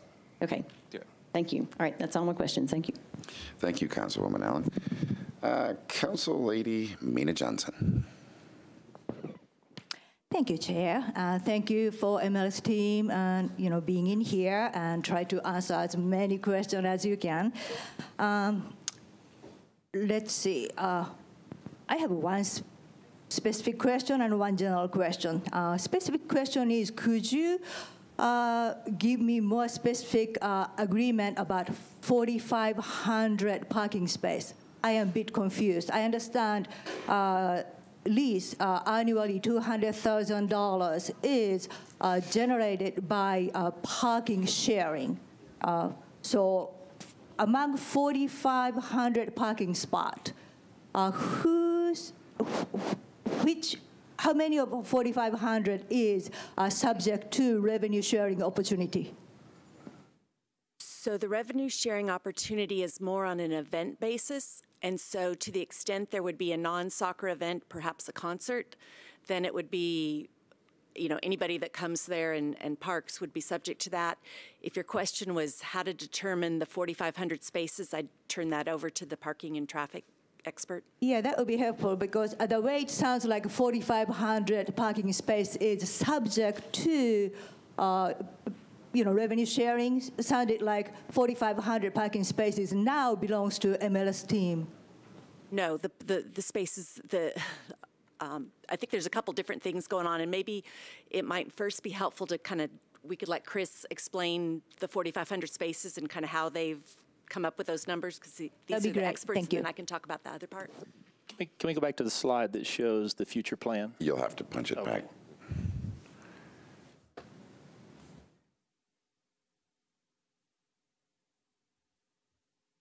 Okay. So as we had talked earlier, there are 3 pods, which are the mixed-use pods, where there is structured parking.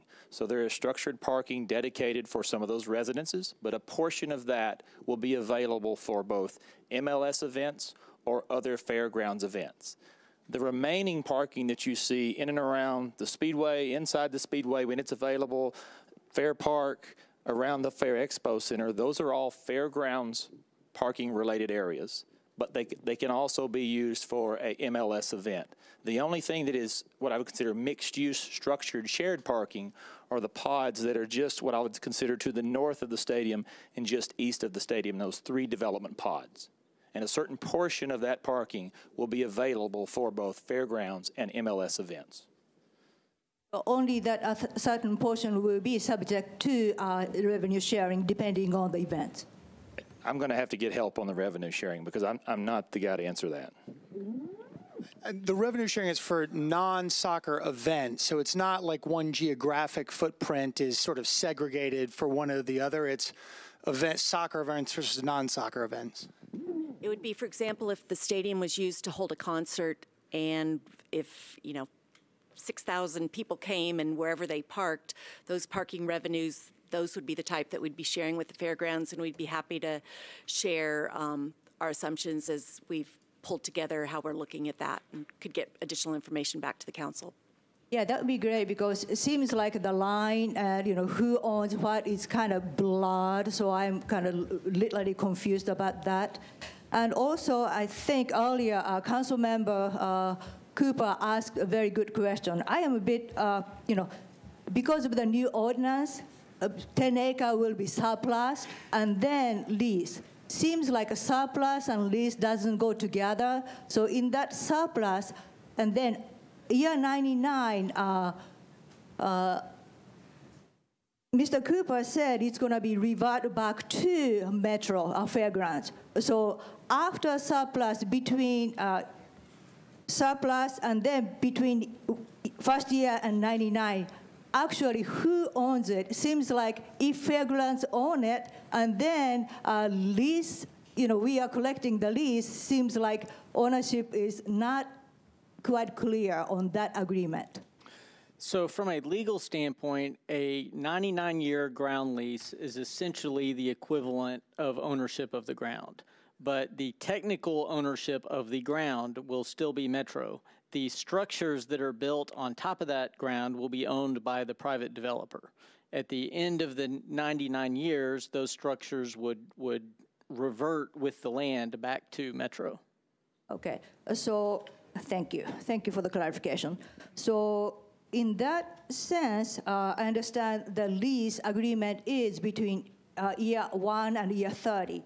So how does it work? Can we guarantee year 31 through 99? What kind of, if there's, I'm assuming there will be still structure and there will be probably MLS. And so how can we be sure there's some kind of lease agreement or revenue coming from that structure year 31 through 99? Well, Metro will have to negotiate an extension after the 30 years so that at the end of 30 years, either for the stadium, either party could walk away. If there is the extension rent would be negotiated at the time. So that part of that negotiation would include lease payments from the 10 acres. So that would all be determined at the time that the stadium lease is up for extension. So in other words, we have to wait until year 31 to yes, ma'am. Be maybe year 29. Thank you. Yeah, nobody will be here, so.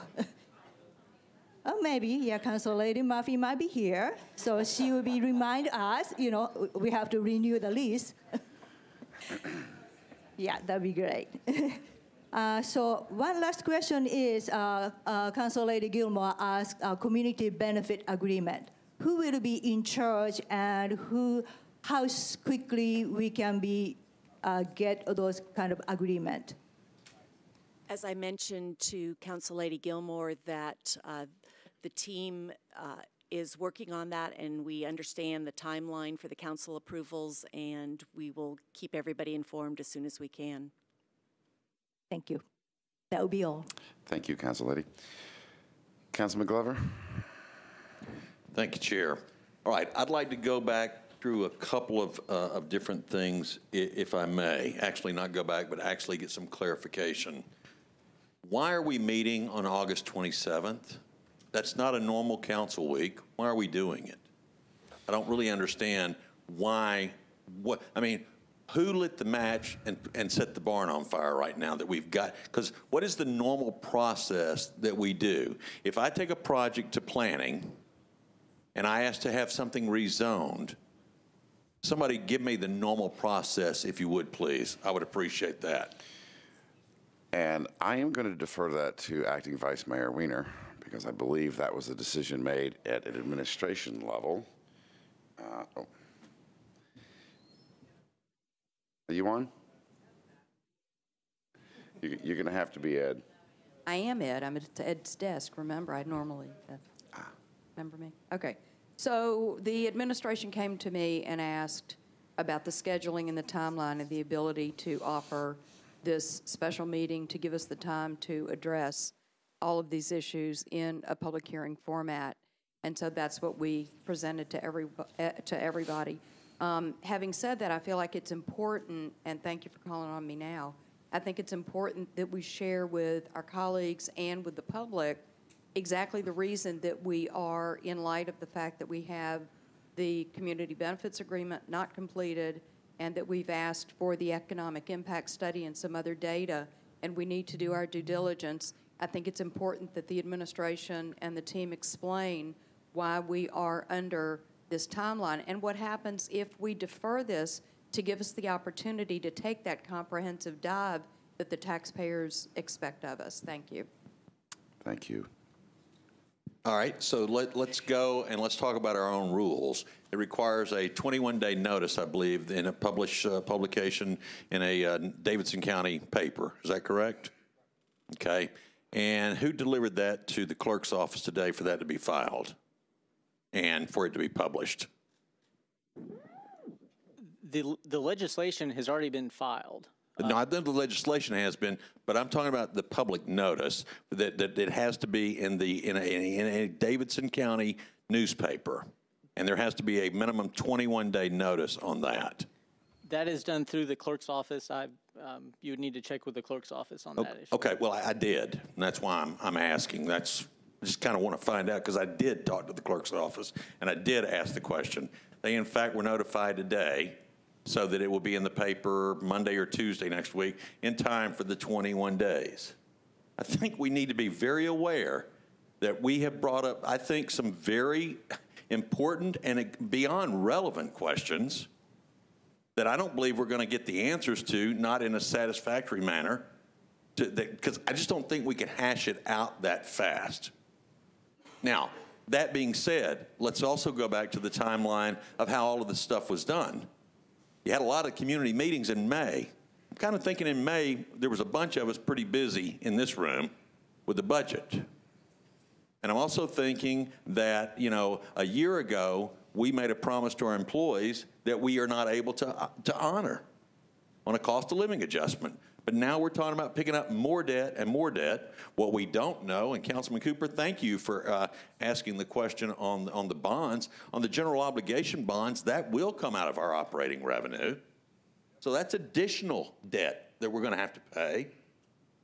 On top of the $700 million that Councilman Cooper's already pointed out, when you start adding all of these numbers up, I don't know that our employees could ever expect a raise going forward, because I'm not so sure we can continue the path that we're on right now. So with that being said, one thing that I've heard a number of conflicting issues on, and I appreciate the Fair Commission or the Fair Board saying that they met with everybody. Do we have somebody here from the State Fair group that can talk to us about what our obligations are? Because I heard something at planning the other night from our legal staff there on what they think our obligations are. I would like to understand what they think our obligations are, Chair, if that would be appropriate, if there's somebody here. And Mr. Rose, are you back there?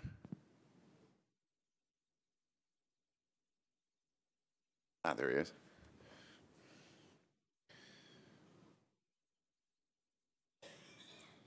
Let me see here. Where are you at? Thank you. John Rose, and I'm chairman of the Tennessee State Fair Association.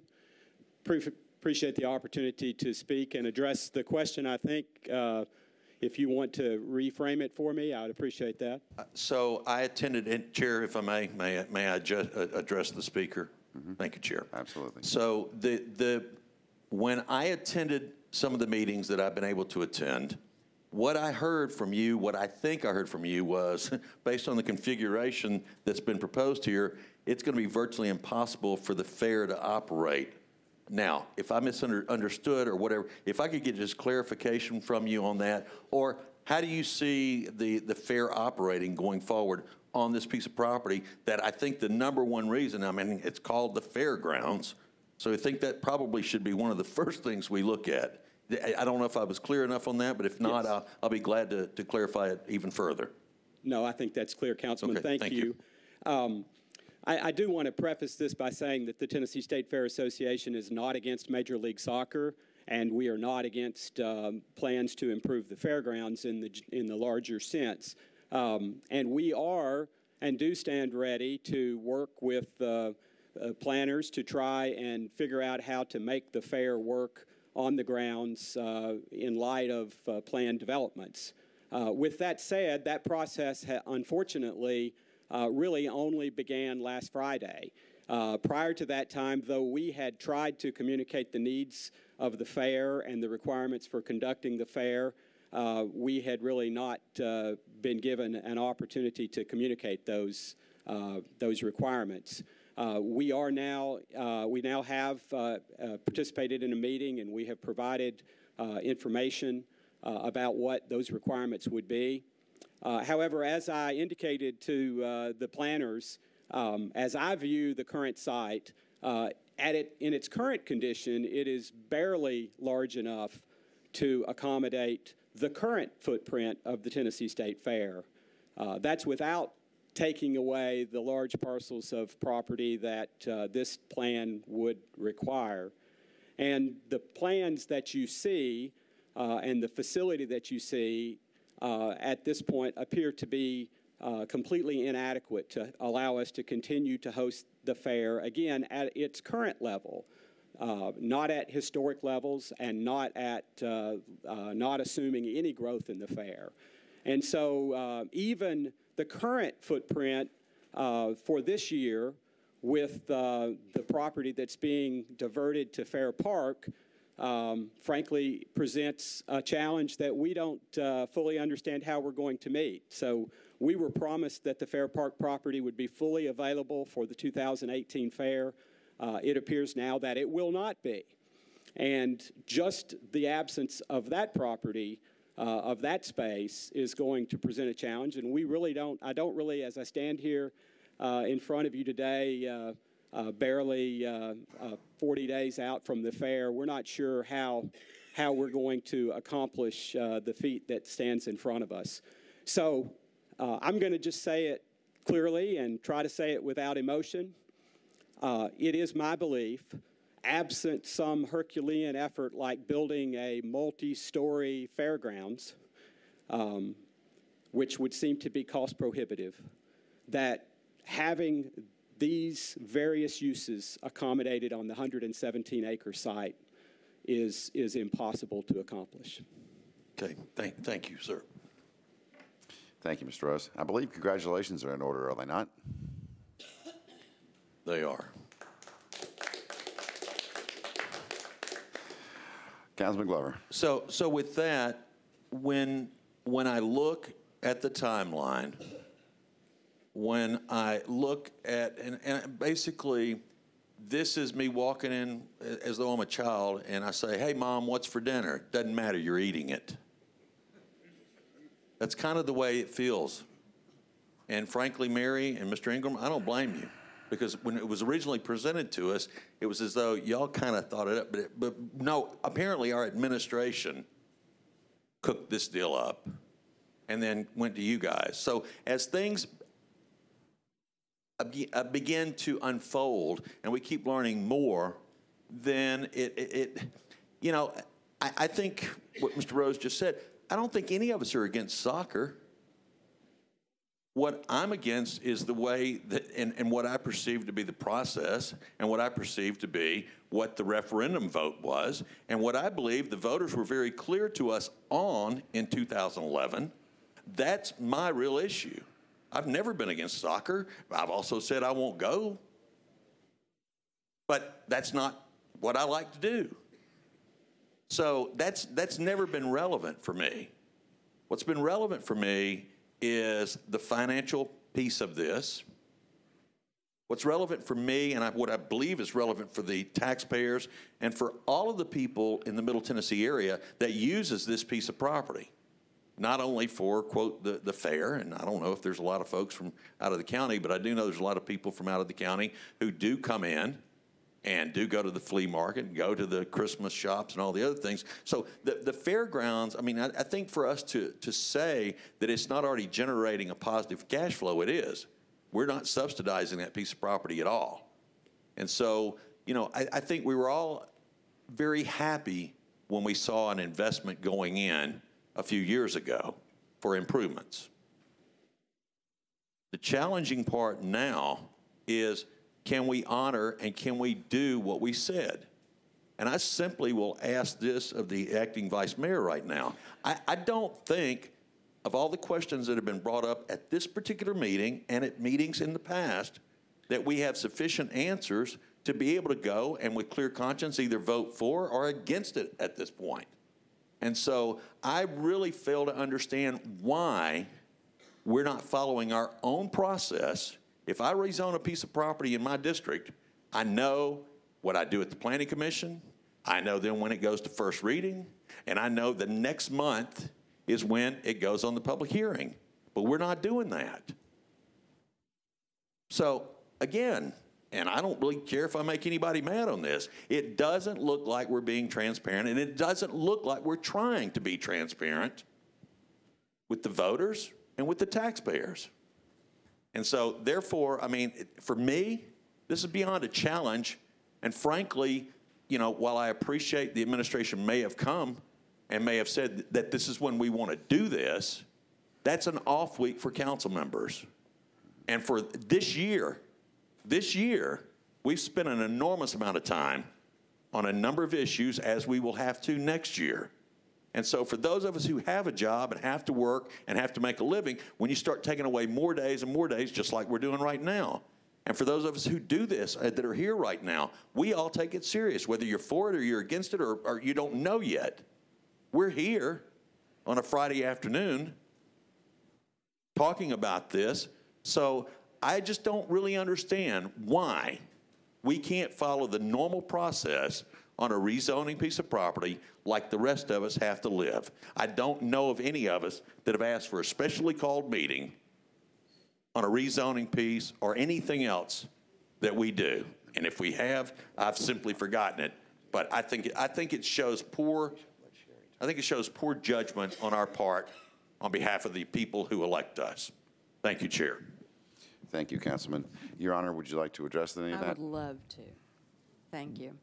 So first of all, when this was brought to me, it was my understanding that everything was ready.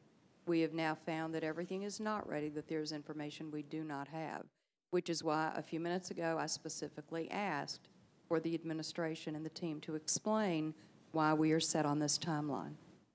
And I'm waiting for an answer. Hello? Anybody want to take that? I'll let the team address the timeline, but from Metro's perspective, the timeline set out for third reading, first meeting in May, was so the new fairgrounds facilities could be built in time for the demolition of the structures and turning over the site to the team. So from an overall timeline standpoint related to the stadium, that when we've committed that we would have the stadium open for the 2021 season, and as you take that schedule and work back on it, that construction needs to start in 2019. In order for that construction to even start, the stadium design process with engaging the architect had to start this year, which it has, and also beginning to engage the construction manager. And so right now, and so then the revenue bonds that would be issued would be designed to help pay for part of the cost of the stadium, in addition to what the team is contributing to the stadium cost and the $25 million of the general obligation bonds. Because the bonds have not yet been issued, the team had entered into a MOU with the Sports Authority that we would cover those costs in this interim time frame. And so as we've talked to bond experts and others, that in order to have the bonds issued this year in the fourth quarter, you run into kind of a timing issue, and so which really means that we need to try to get everything approved in September so that they can go through that process. So would the world come to an end if we deferred it a month to give everybody more time to do their due diligence appropriately? Would that kill it for 2021? Sherry, I don't know the answer to that, and I'd have to go back and talk to others because we're not the ones issuing the bonds. Mr. Cooper. Rich. What, I don't know the answer as far as the issuance of the bonds, but what questions do you need answered that you don't have? So if we can get that, then we'll. From just sitting back here and listening, all due respect to everybody in the room, sitting here for the last couple hours and listening to the questions, you've got the economic impact study that Council Lady Gilmore wants to take another look at. Just real quick, that was provided in the fall, but we'll send it out. We can do that in just a minute. I know. You have the community benefits agreement that's not completed. We have other pro formas that they were going to provide to us that we don't have. And so in order to do our due diligence and to the point that A, we're part-time, and B, one of the things that we've had some concern about over time is the fact that we get these proposals to us and we have these short time frames, and yet we're part-time, and we need to make sure that we do our due diligence for the taxpayers appropriately. So I'm not suggesting that we kill the deal today. I'm suggesting that we have a good, hard, and fast reason why we're not just delaying it to do our homework more comprehensively so that we make the decision, we make the appropriate decision, not only for Metro, the team, but most importantly, the taxpayers. Thank you, Your Honor. You're welcome. Chairman Benet, you wanted to say something? Yeah, I just wanted to, I mean, we have 3 different TV stations right here. We are being online. People can watch us on Channel 3. This is not a secret meeting that we're having. We are being very transparent. We are sharing information with people. This meeting didn't need to happen. It was called.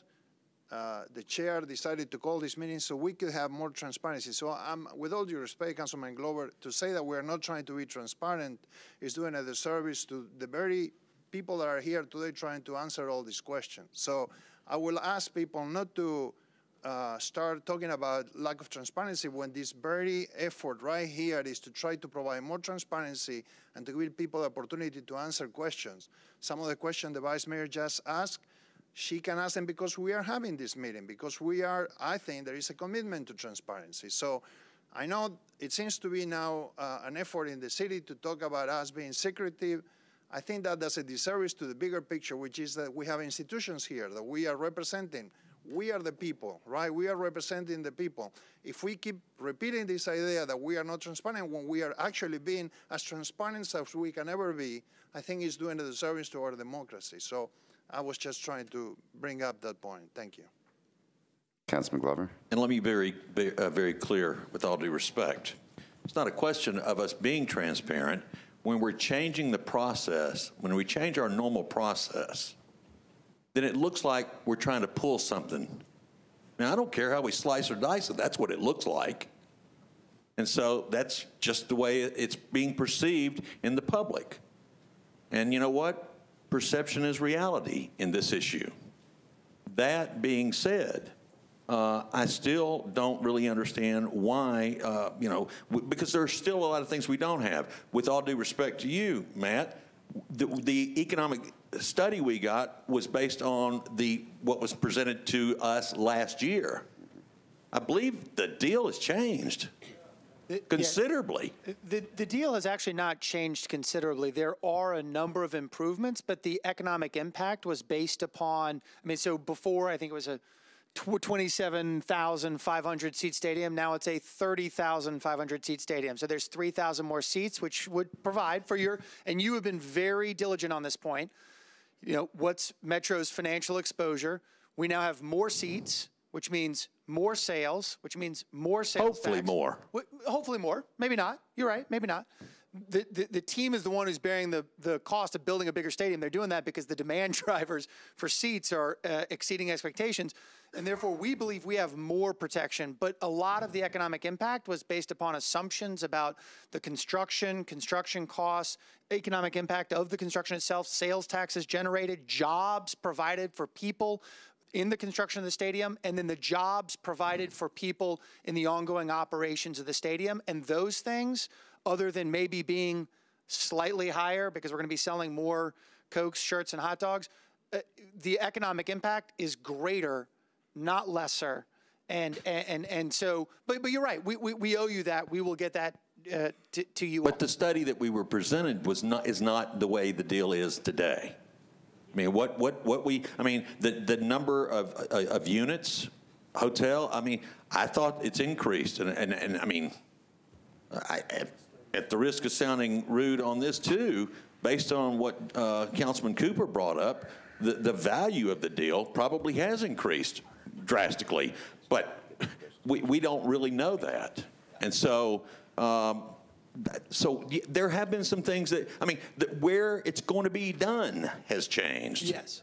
And you're absolutely right. And that's the reason we're having these meetings. I mean, you mentioned an unusual process. This 3-hour meeting is an unusual process, and I will work with you as I have continued to work with you on every. I'm talking about the timing. To share all the information with you. Yeah, let's be very clear. I just don't understand why we can't follow our normal process on this. We don't have answers to a lot of questions that have been asked here. And so from that, I don't like when because you guys always do walk in here and tell us, well, y'all approved this, you did this. Yes. And the thing that we also did as a body is we promised a cost of living adjustment. This body promised it. And then we took it away. And so when we're going to talk about honoring our word and all the other things, that's a two-way street for everybody involved. Thank you, Chair. Absolutely. And just to be clear, there was never an expectation that we would have every answer by this meeting. Specifically, the purpose of this meeting is to answer all the questions we can. We want to narrow the list down. But we really want to get the questions so that when we come to the budget and finance meeting and the codes and the fair meetings, all those meetings that happen in 2 weeks, that we can answer your questions. And so that is our responsibility. I'm not saying we're going to answer them in a way that's satisfactory to every member. There may be folks who just say, look, I don't really want Major League Soccer. I don't like this deal, and we understand that, but it is our responsibility to get you the answers. There was never an expectation that we would have all the answers today because we're still just working through it all. And so if we don't get you the answers, we can absolutely talk about changing the schedule. Well, and the other thing, and let me just say this, I mean, we're all of a sudden adding, we're adding another meeting on a non-council day. And Councilman Glover, let me, if you don't mind, Councilman, and this is an administration question. I think the administration requested us have an additional council meeting on the 27th to hold the public hearing on this particular subject, because I think we all know this is going to be a 4 or 5 hour public hearing. And if we do that in the middle of a regularly scheduled council meeting, we will literally be here till 3 in the morning. And I get that piece of it, but that's also going to be now second reading. And so, I mean, I'm not saying I disagree with it. I just don't understand why, you know. Anyway. Councilman, thank you. I've got 7 people left in the queue. We've got 30 minutes left in this meeting. And quite honestly, since we are under the time frame that Councilman Glover just so eloquently put, if we go past 6 o'clock, I'm willing to stay as long as this takes. So with that said, Councilman Freeman. I don't use this enough. It was kind of stuck. Thank you, Chair, and thank you, ownership group. I know they're going to be some heated, some tempers, and it's just, I think, more probably passion, because I think you have to have passion to do this job, because we go out to our communities and we have to answer for all of these proposals that the administration comes up with, and all these questions, all the stuff that has changed or perceived to have changed since the last meeting. So we're going to have some tough questions. So if it's, I don't want you to think that we're, specifically attacking you guys, but we have to answer these questions. And I want to get to parking. So if you want to go back to the favorite slide there, we can go right to it. And the parking engineer, if you would. Right now, you said there's 4,500 available spots current. Yes, sir. Okay. Right now, our fairgrounds, when the fair is in full motion, the flea market is in full motion on any given Saturday, the end of the month, we are using almost all of that space right now to park. And with this proposal, Matt, the one with the different blue, yes, sir. And with this proposal, we're moving the fairgrounds or the expo centers to the top left, and the parking is going to be just to, I guess that would be the west of those buildings, correct, for the fairgrounds, for the flea market and such? That is one of the spots, yes, sir. Do we know, okay, and these other spots that we have, you said are mixed-use parking? No, The other blocks down in the 10 acres? No, the only spots that are mixed use are the 3 that are to the north and the northeast. There's 3 pods of mixed use. Someone's got a point. Yeah, it probably won't point on that plasma screen. Yeah. But We weren't here prepared. Okay. no. So I guess, let me just get to it. I guess with losing so much space to the mixed use and the stadium itself, just the physical buildings itself, how do we plan to park all of the flea market vendors? Because those vendors, they don't show up in Priuses. They've got, the big trucks and the long 32-foot trailers because they bring in their wares. How are we going to park them on the site and then also expect everybody from the surrounding counties and that go to the flea market? How are we going to park those on the site? We'll park them on the site with all the additional spaces that we have. We've had to find additional spots within the footprint to house both vendors as well as those of us who like to go to the flea market. Do we have an idea what additional parking spaces we're adding? Or are we still sticking at 4,500?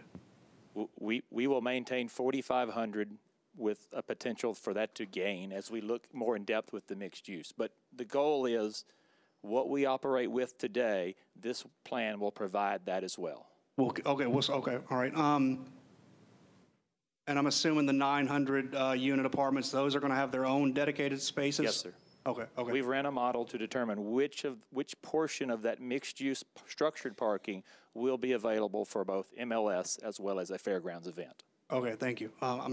Parking is a hot topic today. I understand. And so I want to get back to this CBA and the schedule that we're on.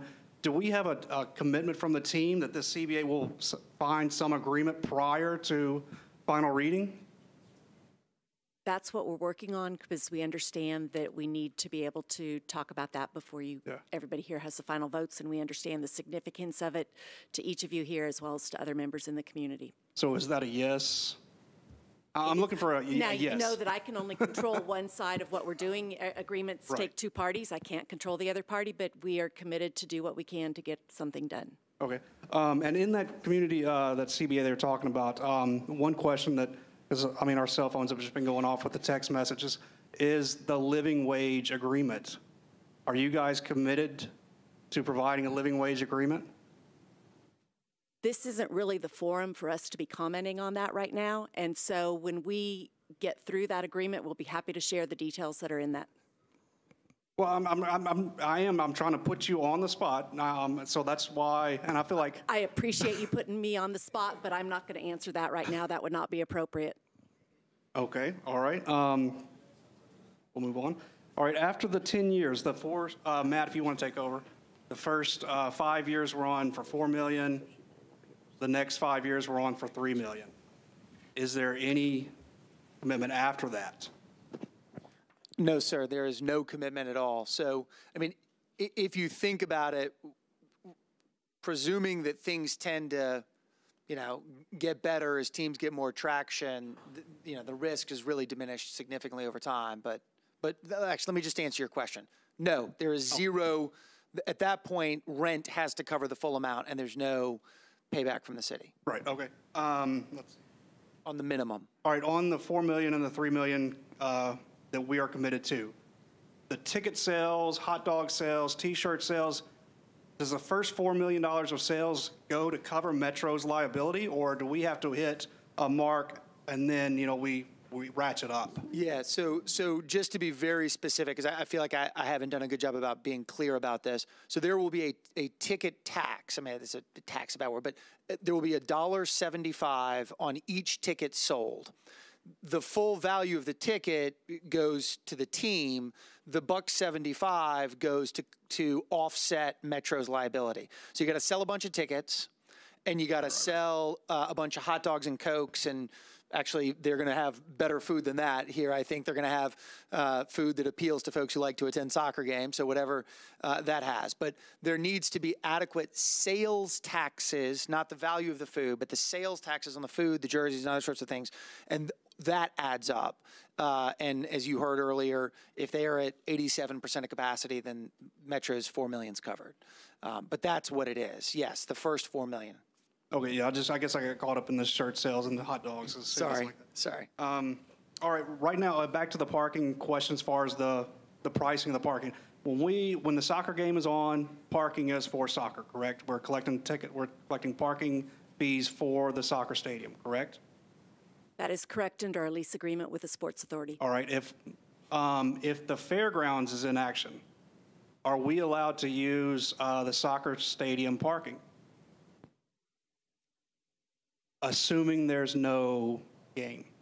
So if there's not a soccer game there, and if there's a fairgrounds event, the team is not collecting those parking revenues unless it was something that was a stadium event, such as a concert or anything. But if it's a fairground event, it would run the way it does today. Okay, so but we'd still be able to use those additional spots. Not talking about the mixed-use spots, but like the specific stadiums. There's some spots that are expected to be behind the stadium that would be available for fairgrounds events. Okay, that's good, because I was thinking, if you go to the annual plant sale, which I'm a big fan of, it costs $5 to park.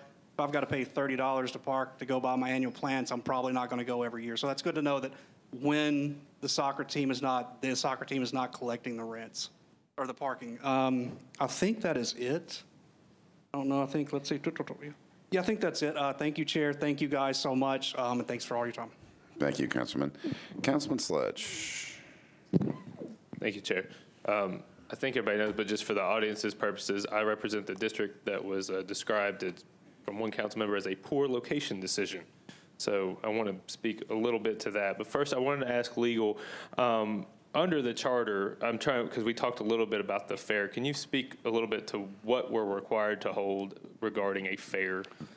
So the original private acts that were incorporated into the charter when the charter was adopted in 1963 reference a divisional fair. Back then, you had 3 divisional fairs, one east, one middle, one west. So it's a kind of an undefined divisional fair. The referendum language that the voters approved specified the Tennessee State Fair.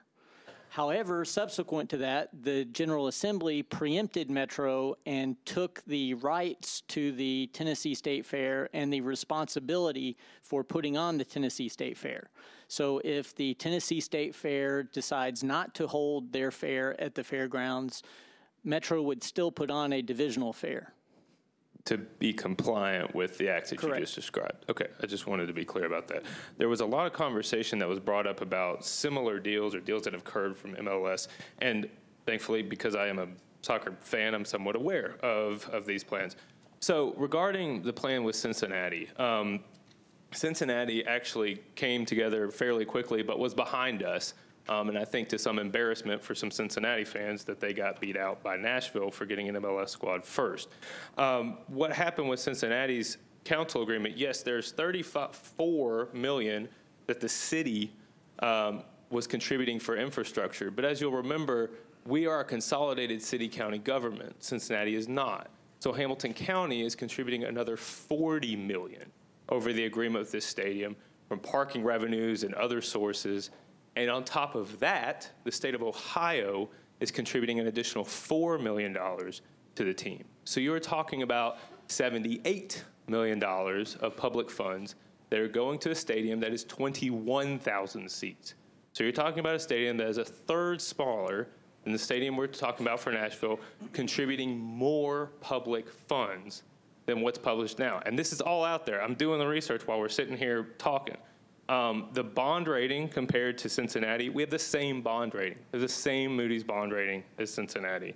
And so you're looking at a plan from a city that did a plan after ours, by the way, without a CBA in place. Now, I am committed, because I'm the sponsor of this legislation, I'm committed to us having a CBA in place before we take our final votes on this issue. But Cincinnati did their deal without a CBA finalized. When they finalized that, it was valued at $6.2 million over 30 years, so a little more than $500,000, I think, over that 30 years. So comparing all of these issues, I think, is a little difficult. I did want to note the $35 million that goes to the school system in Cincinnati was due to a land swap that had to occur. So in essence, the city, the school system needed to agree to have a land deal with the team. And when they did that deal, they did $35 million. The revenues that come into the fairgrounds as a result of the mixed-use development proposal are valued at something like $1.1 to $1.3 million a year. Over the 30 years those are paid, that's somewhere around $35 to $39 million.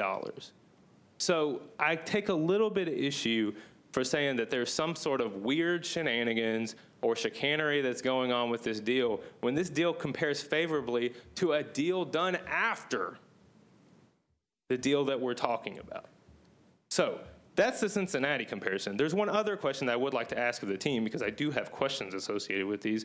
There's a practice facility that's often associated with Major League Soccer teams. The practice facility for FC Cincinnati went to another county, which means another county is getting $6.7 million of revenue a year in economic impact that Hamilton County in the city of Cincinnati isn't getting. So what I want to ask the team is that when they're considering their practice facility siting, is it your intention to place that practice facility in Davidson County? Absolutely, that we've been so focused on the stadium and hiring our CEO, we haven't even gotten to that part yet, but we know that there's plenty of opportunity around Davidson County that could be a suitable practice facility, and we're committed to try, that's the first thing that we will be looking at to see if we can find something that will work for that. Yeah, okay, well, I appreciate that. On the topic of site selection, so I know that there's been issues about asking why this site was selected, and I don't think it's going to come as any surprise that I want this to happen in a district that I represent, because I think it has a very positive impact. Other cities where they've gone through MLS right now, Cincinnati had to rescind their original legislation that they passed because they wanted to put it in a community where the community later said no and said that they were not engaged. I live in the community next to this site. I think I would know if I heard that the community didn't want it. Instead, community members came out and spoke for it at the Planning Commission meeting, and they continue to tell me that they want to see it. In Miami, where they're continuing to hold votes and continuing to try to find sites, they're on their 4th site because of the dysfunction that they have within their ownership group, and they continue to add owners who want to move. I think it's a huge benefit that we have an ownership group that is united in their vision for this site, for this stadium, and for this city. And then finally, Austin, which is about to take a vote to whether they will put a stadium on public land. They are on their 2nd or 3rd site, depending on what you want to call the discussions that they've had. And they are having very, very similar discussions as to the ones we're having. Regarding transparency, I really take issue, to Councilman Bedney's point, when we've had 5 public meetings on 4 days in May, very well publicized, hundreds of people who attended. In fall of last year, we held a public hearing about the vote that we then voted 31-6 on, when a public hearing wasn't even required under our rules because it was a resolution. We held a public hearing because this council feels it's important to be transparent, and I maintain that we are being transparent. We've had 2 committee meetings, including this one, and to the point about scheduling, I want to talk about that a little bit. As you know, there's a bill package that we have that has all different kinds of bills, including a GO bond resolution that is on the agenda for this Tuesday.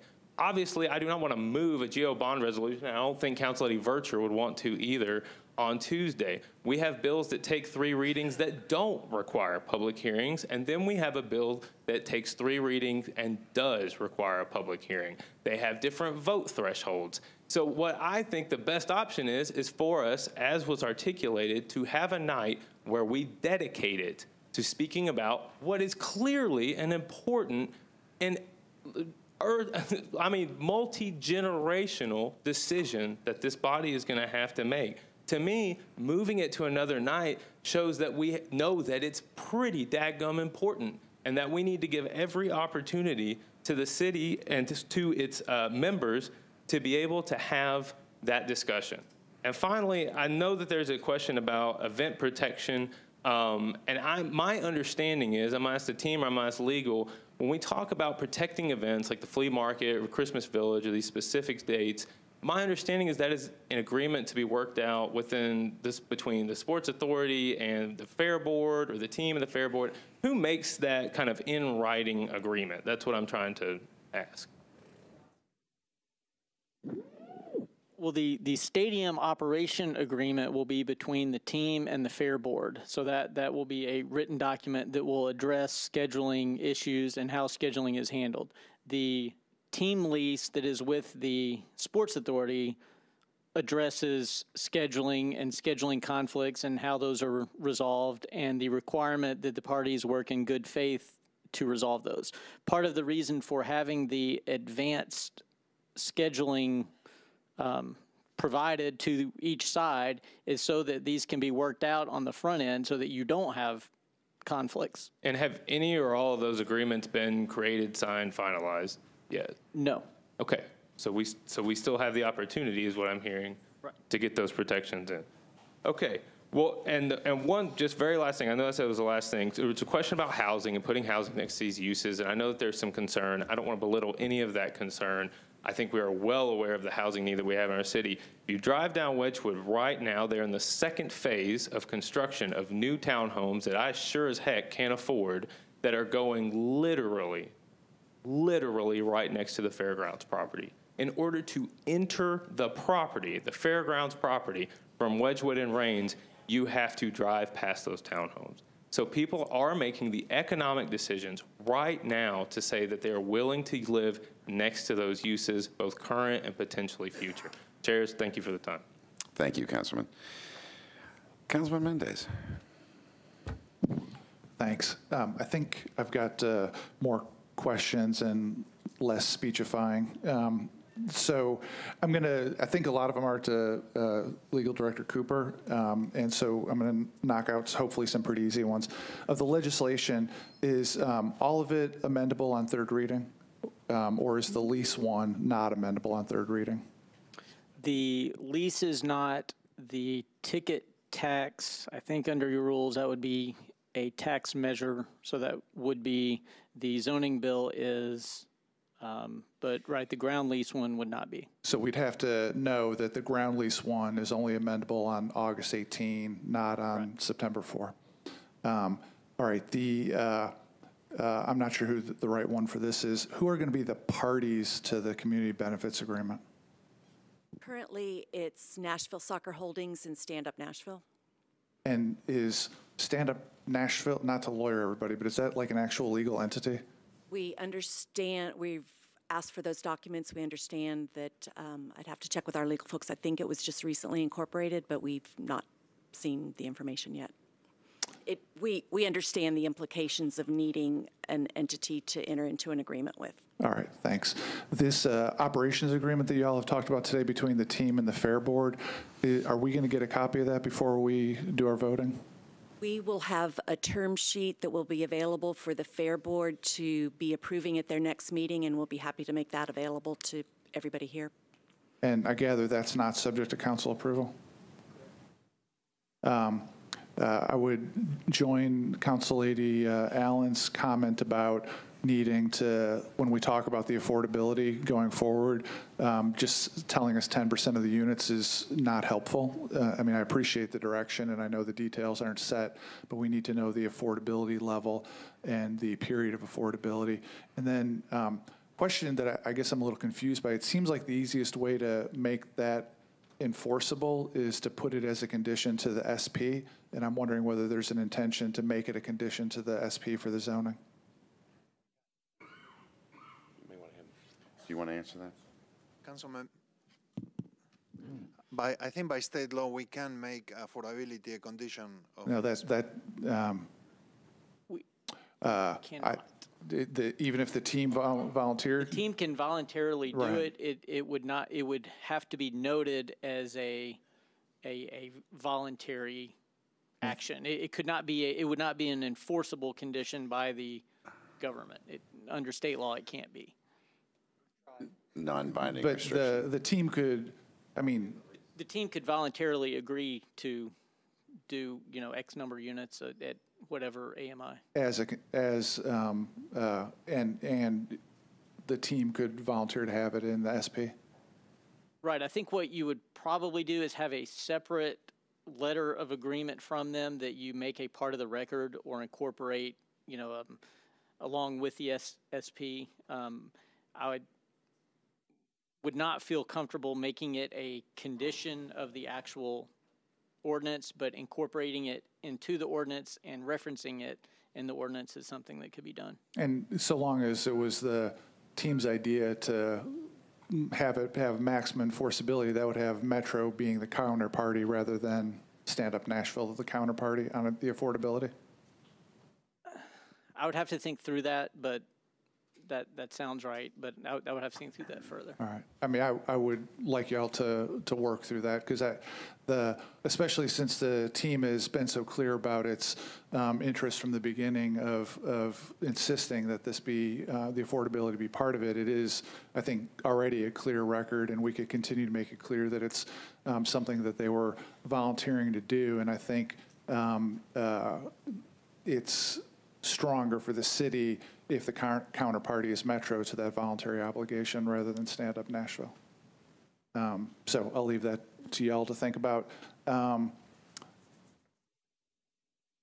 the sales tax, I have gathered that it's the sales tax from the stadium proper that are being snagged for financing. It's the sales tax from the stadium, as well as sales tax on team merchandise. Oh yeah, the merchandise that would be sold in the county. Yeah, and if they had a team store at the private development or something, that would fall under. But it's primarily the stadium.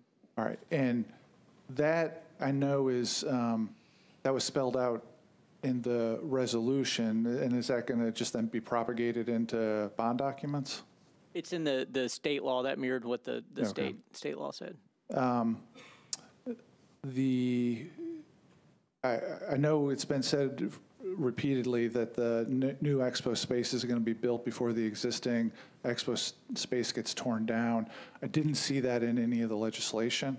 It's the last recital clause of the demolition ordinance. So, I mean, states it's a statement of intent that before anything is torn down, that the new buildings be ready to move in.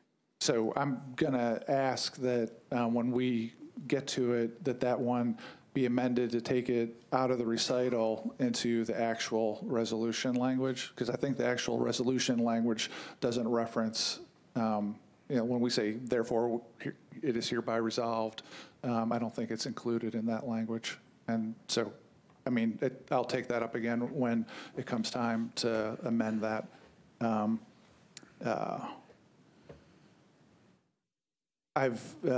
This is for Mary. I'm assuming sort of maximum attendance for a regular season of soccer is about 500,000 or so total. 17 games, 30,000 people. That's probably directionally right. We've got models that have all the numbers. I just don't have them all memorized. Okay.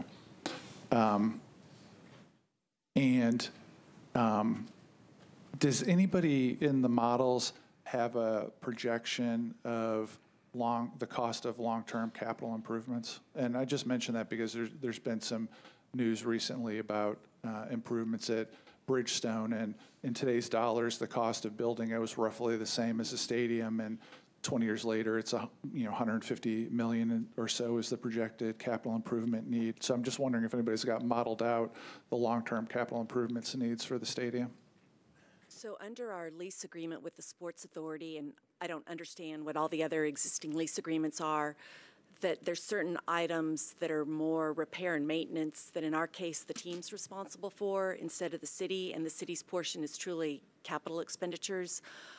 Also, I'd have to understand the difference between a soccer stadium and some of these others, and I can tell you that as we've modeled Under this case, what's also different is the ticket tax increases in future years, and the increase is used to create a designated capital expenditure fund, a reserve fund, so to speak. And over 30 years, I think the value of that is close to $14 million, whereas in these other stadiums, there's nothing. Well, for Bridgestone, for many years now, there's been a $2 per ticket for capital improvements, which is more than the 75 cents. I'd have to defer to somebody at the city that had shared that information. I mean, there's a ticket tax that's not used for capital improvement, and then there's another $2 per ticket charge. As I understand it, that secures a $10 million line of credit. And I think right now the balance is about $7 million. And so they're spending that money, I guess, faster. They used it as collateral to borrow against. That's why I'm asking. So does it, I mean, I guess that's don't know whether there's a modeling out for the long-term capital improvement cost. I mean, at this point, we don't have the conceptual design of the stadium completed yet. We have an estimated cost, and so until we go through that process to even know what it costs, I don't think we could go and identify what the future expenditures would be. Okay. There was a mention of we'll use off-site parking. Where is the off-site parking? Chris? So we've preliminarily looked at both a half-mile radius, a 1-mile radius, and a 2-mile radius from the stadium. And as we look at those, we look at viable public and potential private partners for off-site parking. That number gets us to 21,000 possible places when we get out to a 2-mile radius. So within a half-mile, that's literally where my office is at the boot factory, at the corner of Ransford and Craighead. When we get to a 1-mile and 2-mile radius, we'll potentially be looking at shuttles to get our patrons to the actual stadium. For the shorter radius, are you running any sort of filter for whether there's sidewalks to that location? Part of our study, we will look at sidewalk gap and figure out where those exist in the project vicinity. Yes, sir. Okay. I think there's, also on parking, you mentioned being able to park temporarily on the asphalt and the racetrack. Is that something the tenant has consented to? And is their consent needed? We've had this discussions with the fairground staff in terms of the availability to do that and when it's available. So yes, we've had those discussions. Has the tenant consented? The tenant being? The people that operate the racetrack. Tony Formosa. I don't know that answer. I think that I don't know. All right. I think Laura was unable to be here this afternoon. I think that's one that she can be able to answer that firsthand. I guess while somebody's asking her that question, I mean, I don't know whether their consent is necessary. So it's really two parts. Is their consent necessary? If so, have they provided it?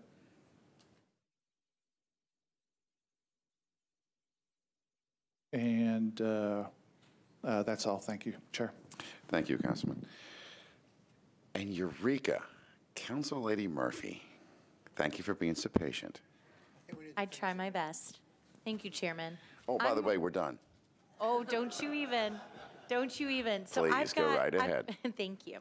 I've got a number of questions. If they are more than like a couple of sentences of explanation, I'm happy to type these up and email them in to whoever I should email them into and coordinate through our office. First, how many non-soccer events do you anticipate each year? I guess is that like, I know that we have the option to do them, but like on an average year, on a good year, on a bad year, do we have that information or can it be sent to us? We'll be happy to send that information to you. We don't have specific plans, but we have some estimates. And like we mentioned, we're really going to be focused on soccer in the initial years of building out the club, but happy to get that for you. Okay, great. Don't want it to be sitting empty. The racetrack. So when we're talking about parking on the, I'm not the biggest racetrack fan. So are we talking about the middle of the area doing extra parking there? Is that like inside the track? So obviously in the corners, it's banked, so we won't be parking in the corners, but there's a potential to park on the flat straightaway surface as well as the potential infield. And who is liable for any damage done to that racetrack or having to repave the racetrack if I mean, I assume that parking lots have to be repaved, that kind of thing. How does that play out? I think we'd have to get back with you on the answer with that. But Okay, so let's definitely try to find that out. Flea market and competition. So the mixed-use retail in this area, I think that we all appreciate the uniqueness of our flea market, and when we have our herb swaps and things like that. What are the guarantees that our vendors that currently use those opportunities will not be put out of competition by the retail and mixed-use retail in the area? So I would get somebody from Market Street to be able to respond to that question. You know, nobody's even been we're still early in the planning. It just got approved by that, but we'll be happy to respond to you on that. We understand the question. Right. And just talking conceptually here, I mean, obviously a flea market is a very different offering from sort of an in-store retail. And as we've thought about it, and Caleb, I don't know if you want to add anything to this. I mean, we really see that as a complementary rather than competitive. The flea market exists today in the midst of Nashville, broadly speaking, where there are many retail options. So we think by adding proximity and additional services, it makes it more attractive to attract more consumers to the flea market, which is one of the things we're excited about. So rather than being competitive, we think that it will actually be complementary. But, you know, I mean, I guess it's possible that everyone would show up and no one would go to the flea market and just go to the retail. If there's just some resources or something, because I know I do not want to speak for Council Lady Dow, but I know that she's had some concerns in the past voiced over the farmers market and who's a vendor there and who's not and that type of thing. So if there's any resources out there, please send them to us. I have not gotten a chance to read our analysis yet, but I'm hoping that in there is some more breakdown about the ticket taxes, what is allowed by the state, what's not allowed by the state. I know personally that when I'm buying my TPAC tickets, and then I get hit with the processing fee, and I get hit with the ticket fee, and I get hit with all that, all of a sudden my $36 ticket is now $45, and I'm rethinking my purpose or my purchase of that. So if we can get make sure that that's clear in our council agenda or anything we can get from the administration. Parking prices. Right now when I park at the flea market, I think I'm paying, about $5? What would it be like on a game day? Because when you go to the Titans game, you can pay anywhere from somewhere where you up here on a street or down there for a whole lot more. If there's some kind of information that the soccer team and all of y'all could to get to us more about what you expect those ticket parking prices to be, because what my concern is too is I don't want us to get 3 years into this and I'm not going to the flea market because I don't want to pay $20 for parking. I know that some of that's been touched on. We can get some more information on that in writing. But Councilwoman, I think that's an important point. I just want to clarify, make sure we're clear on this. And please, someone correct me if I'm wrong on this. The team is not setting the prices on the flea market, right? Just to be 100% clear, the team is setting parking prices on soccer events or selected other events in the stadium that they would be controlling if there were a concert. The rest of that will be continued to be controlled by the Fair Board? 100% by the Fair Board. No change at all. Not an impediment at all. So we as council members still can have some influence through the Fair Board on that. Great. Scheduling, factor myth type of thing, I guess here. We can make sure we get that in writing and clear to us. I know that we've touched on a number of times, and some of it's going to be a wait and see. But I've had constituents reach out saying that ESPN is going to now be controlling the scheduling for everything at the fairgrounds. I know that can't possibly be true because I don't think that they want to start scheduling our car swaps and things like that. Right. That would be correct. Okay, just checking. The state fair. As many of y'all know, I am a state fair ribbon winner. The state fair has a special place in my heart. I want to make sure that we are not, it feels like we're getting a little late to the table to bring them in. If we just started meeting with them last week, I hope that means that y'all are meeting much more frequently now. There was mention of we'd continue to have a divisional fair. We currently do not have a Davidson County divisional fair. We are doing a disservice to the youth and Nashvillians by not having the fair. I'd love to see those competitions come back because the fair is not just about the rides and it's not just about the competitions. It's everything involved there with it. So just wanted to get my plug in there that before we get to third reading, I would I really need some more certainty about the state fair arrangement and that type of thing. Because just defaulting to say, well, we'll just start having a regional or divisional fair, I need more information there. So I hope that y'all can provide some of this in writing. I'm happy to resubmit these via email, and thank you all for being here today. Thank you, Council Lady, and again, thank you for your patience. There are 3 people left in the queue, and all 3 of you have spoken before. So, DaCosta, do you want to speak again? Yes. Councilman Hastings. Thank you, Mr. Chair. I just really quickly, and speaking after the blue ribbon winner, I want to know what you won. Cowbell. Cowbell. All right. But I just wanted to come back. It is on parking again. I think Metro has done a disservice to itself because we find ourselves in situations to where we're building parking garages and lots and all of that stuff, and then later we end up paying for it. It's a prime example, Metro General Hospital. We pay $99 a spot per parking spot, and we built it. I don't want the same thing to happen here.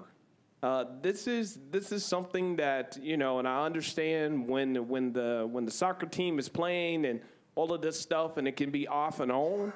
But I think the city needs to, especially with this, and right now it's nothing is a done deal until we actually sign and hit the gavel and go forward. But we need to make sure that that doesn't continue to happen to the city. We need the revenue that we can for the city, every dollar that we can, to make sure we take care of the people and the taxpayers that live here, so it will not be riding on our backs. It's the same thing as I said earlier, is to make sure that this project has a guarantor, and also with the parking lots that is there, because parking is a lot of money. We see it. You know, parking lots downtown is about $50 to park, especially at the Bridgestone building. I understand. This is something that we need to make sure of, and we do not need to let this just slide by. Do not let the parking, because this is a big, big, big issue. Thank you. Thank you, Councilman. Council Lady Gilmore. Thank you. I'm just going to ask the questions, and they can be sent to me. So I just had a couple of questions. I wanted to know, are these in any zones, like opportunity zones, promise zones? Is this in there? And that can be, or maybe you can answer that real quick. I don't know off the top of my head, but I will take a look, and I'll get you that answer. It is in the promise zone, but not an opportunity zone. I don't believe it's in an opportunity zone, Okay. but I will confirm that and let you know on both. Okay, good deal. And then I wanted to know how much are the apartments going to go for? And then I wanted to see how will the DBE be implemented? Who's going to oversee that to make sure that we're meeting our goals, and when we get monthly reports, just how that looks?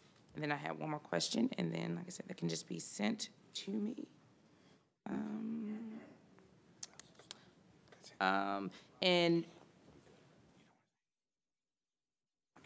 And also I wanted to know what's the criteria for picking the construction, and who will be responsible for doing that? And where we stand with committing to hiring a responsible contractor as it relates to the Sports Authority's oversight for that. And those are my questions. I think most of those may be from Ms. Falk-Knudsen, so. Okay, thank you. Thank you, Councilwoman. And with that said, does anybody else have any other additional questions? No one? Are you sure, Mr. Glover? Just checking. Chair Bedney, do you want to? Just wanted to thank the chair for calling this meeting and inviting us to have it with all the different committees, and to the public and the people that came here and the council members. And also, second, what everybody said here, that it is important to me personally to support this deal, that we have the community benefits agreement in place before the last vote. So, but thank you very much for sending this out. Thank you, Chair Bedney. Chair Schulman? think I'm good. I appreciate everybody's time. Everybody hung with this. We've been at this for 3 hours and 10 minutes. It's probably time for us all to go home. There were a series of documents, obviously, that we've talked about that we need to make sure that we get. And I think if you can make sure you get that, or the administration can get it to the council office, that would be great. So thank you, Mr. Chairman. Thank you, Chair. Mr. Wilshire, do you have any closing statements, or Mr. Cooper? Thank you, Mr. Chairman. I just wanted to follow up on Vice Chairman Schulman's comment and request that Finance work with Moody's and our rating agencies to see if there's a preliminary opinion that is available about the potential downgrading of our credit rating due to the issuance of these bonds, that we would all feel better having that reassurance rather than worse if we were downgraded fairly shortly after committing to issue these bonds. Thank you. And that the August 27th meeting would be an appropriate time to report back on that. Thank you. Thank you, Mr. Wilshire. Ms. Spar, Mr. Ingram, and your entire group here, Finance. Thank you to all three of the committees for enduring this for 3 hours and 11 minutes. We are adjourned.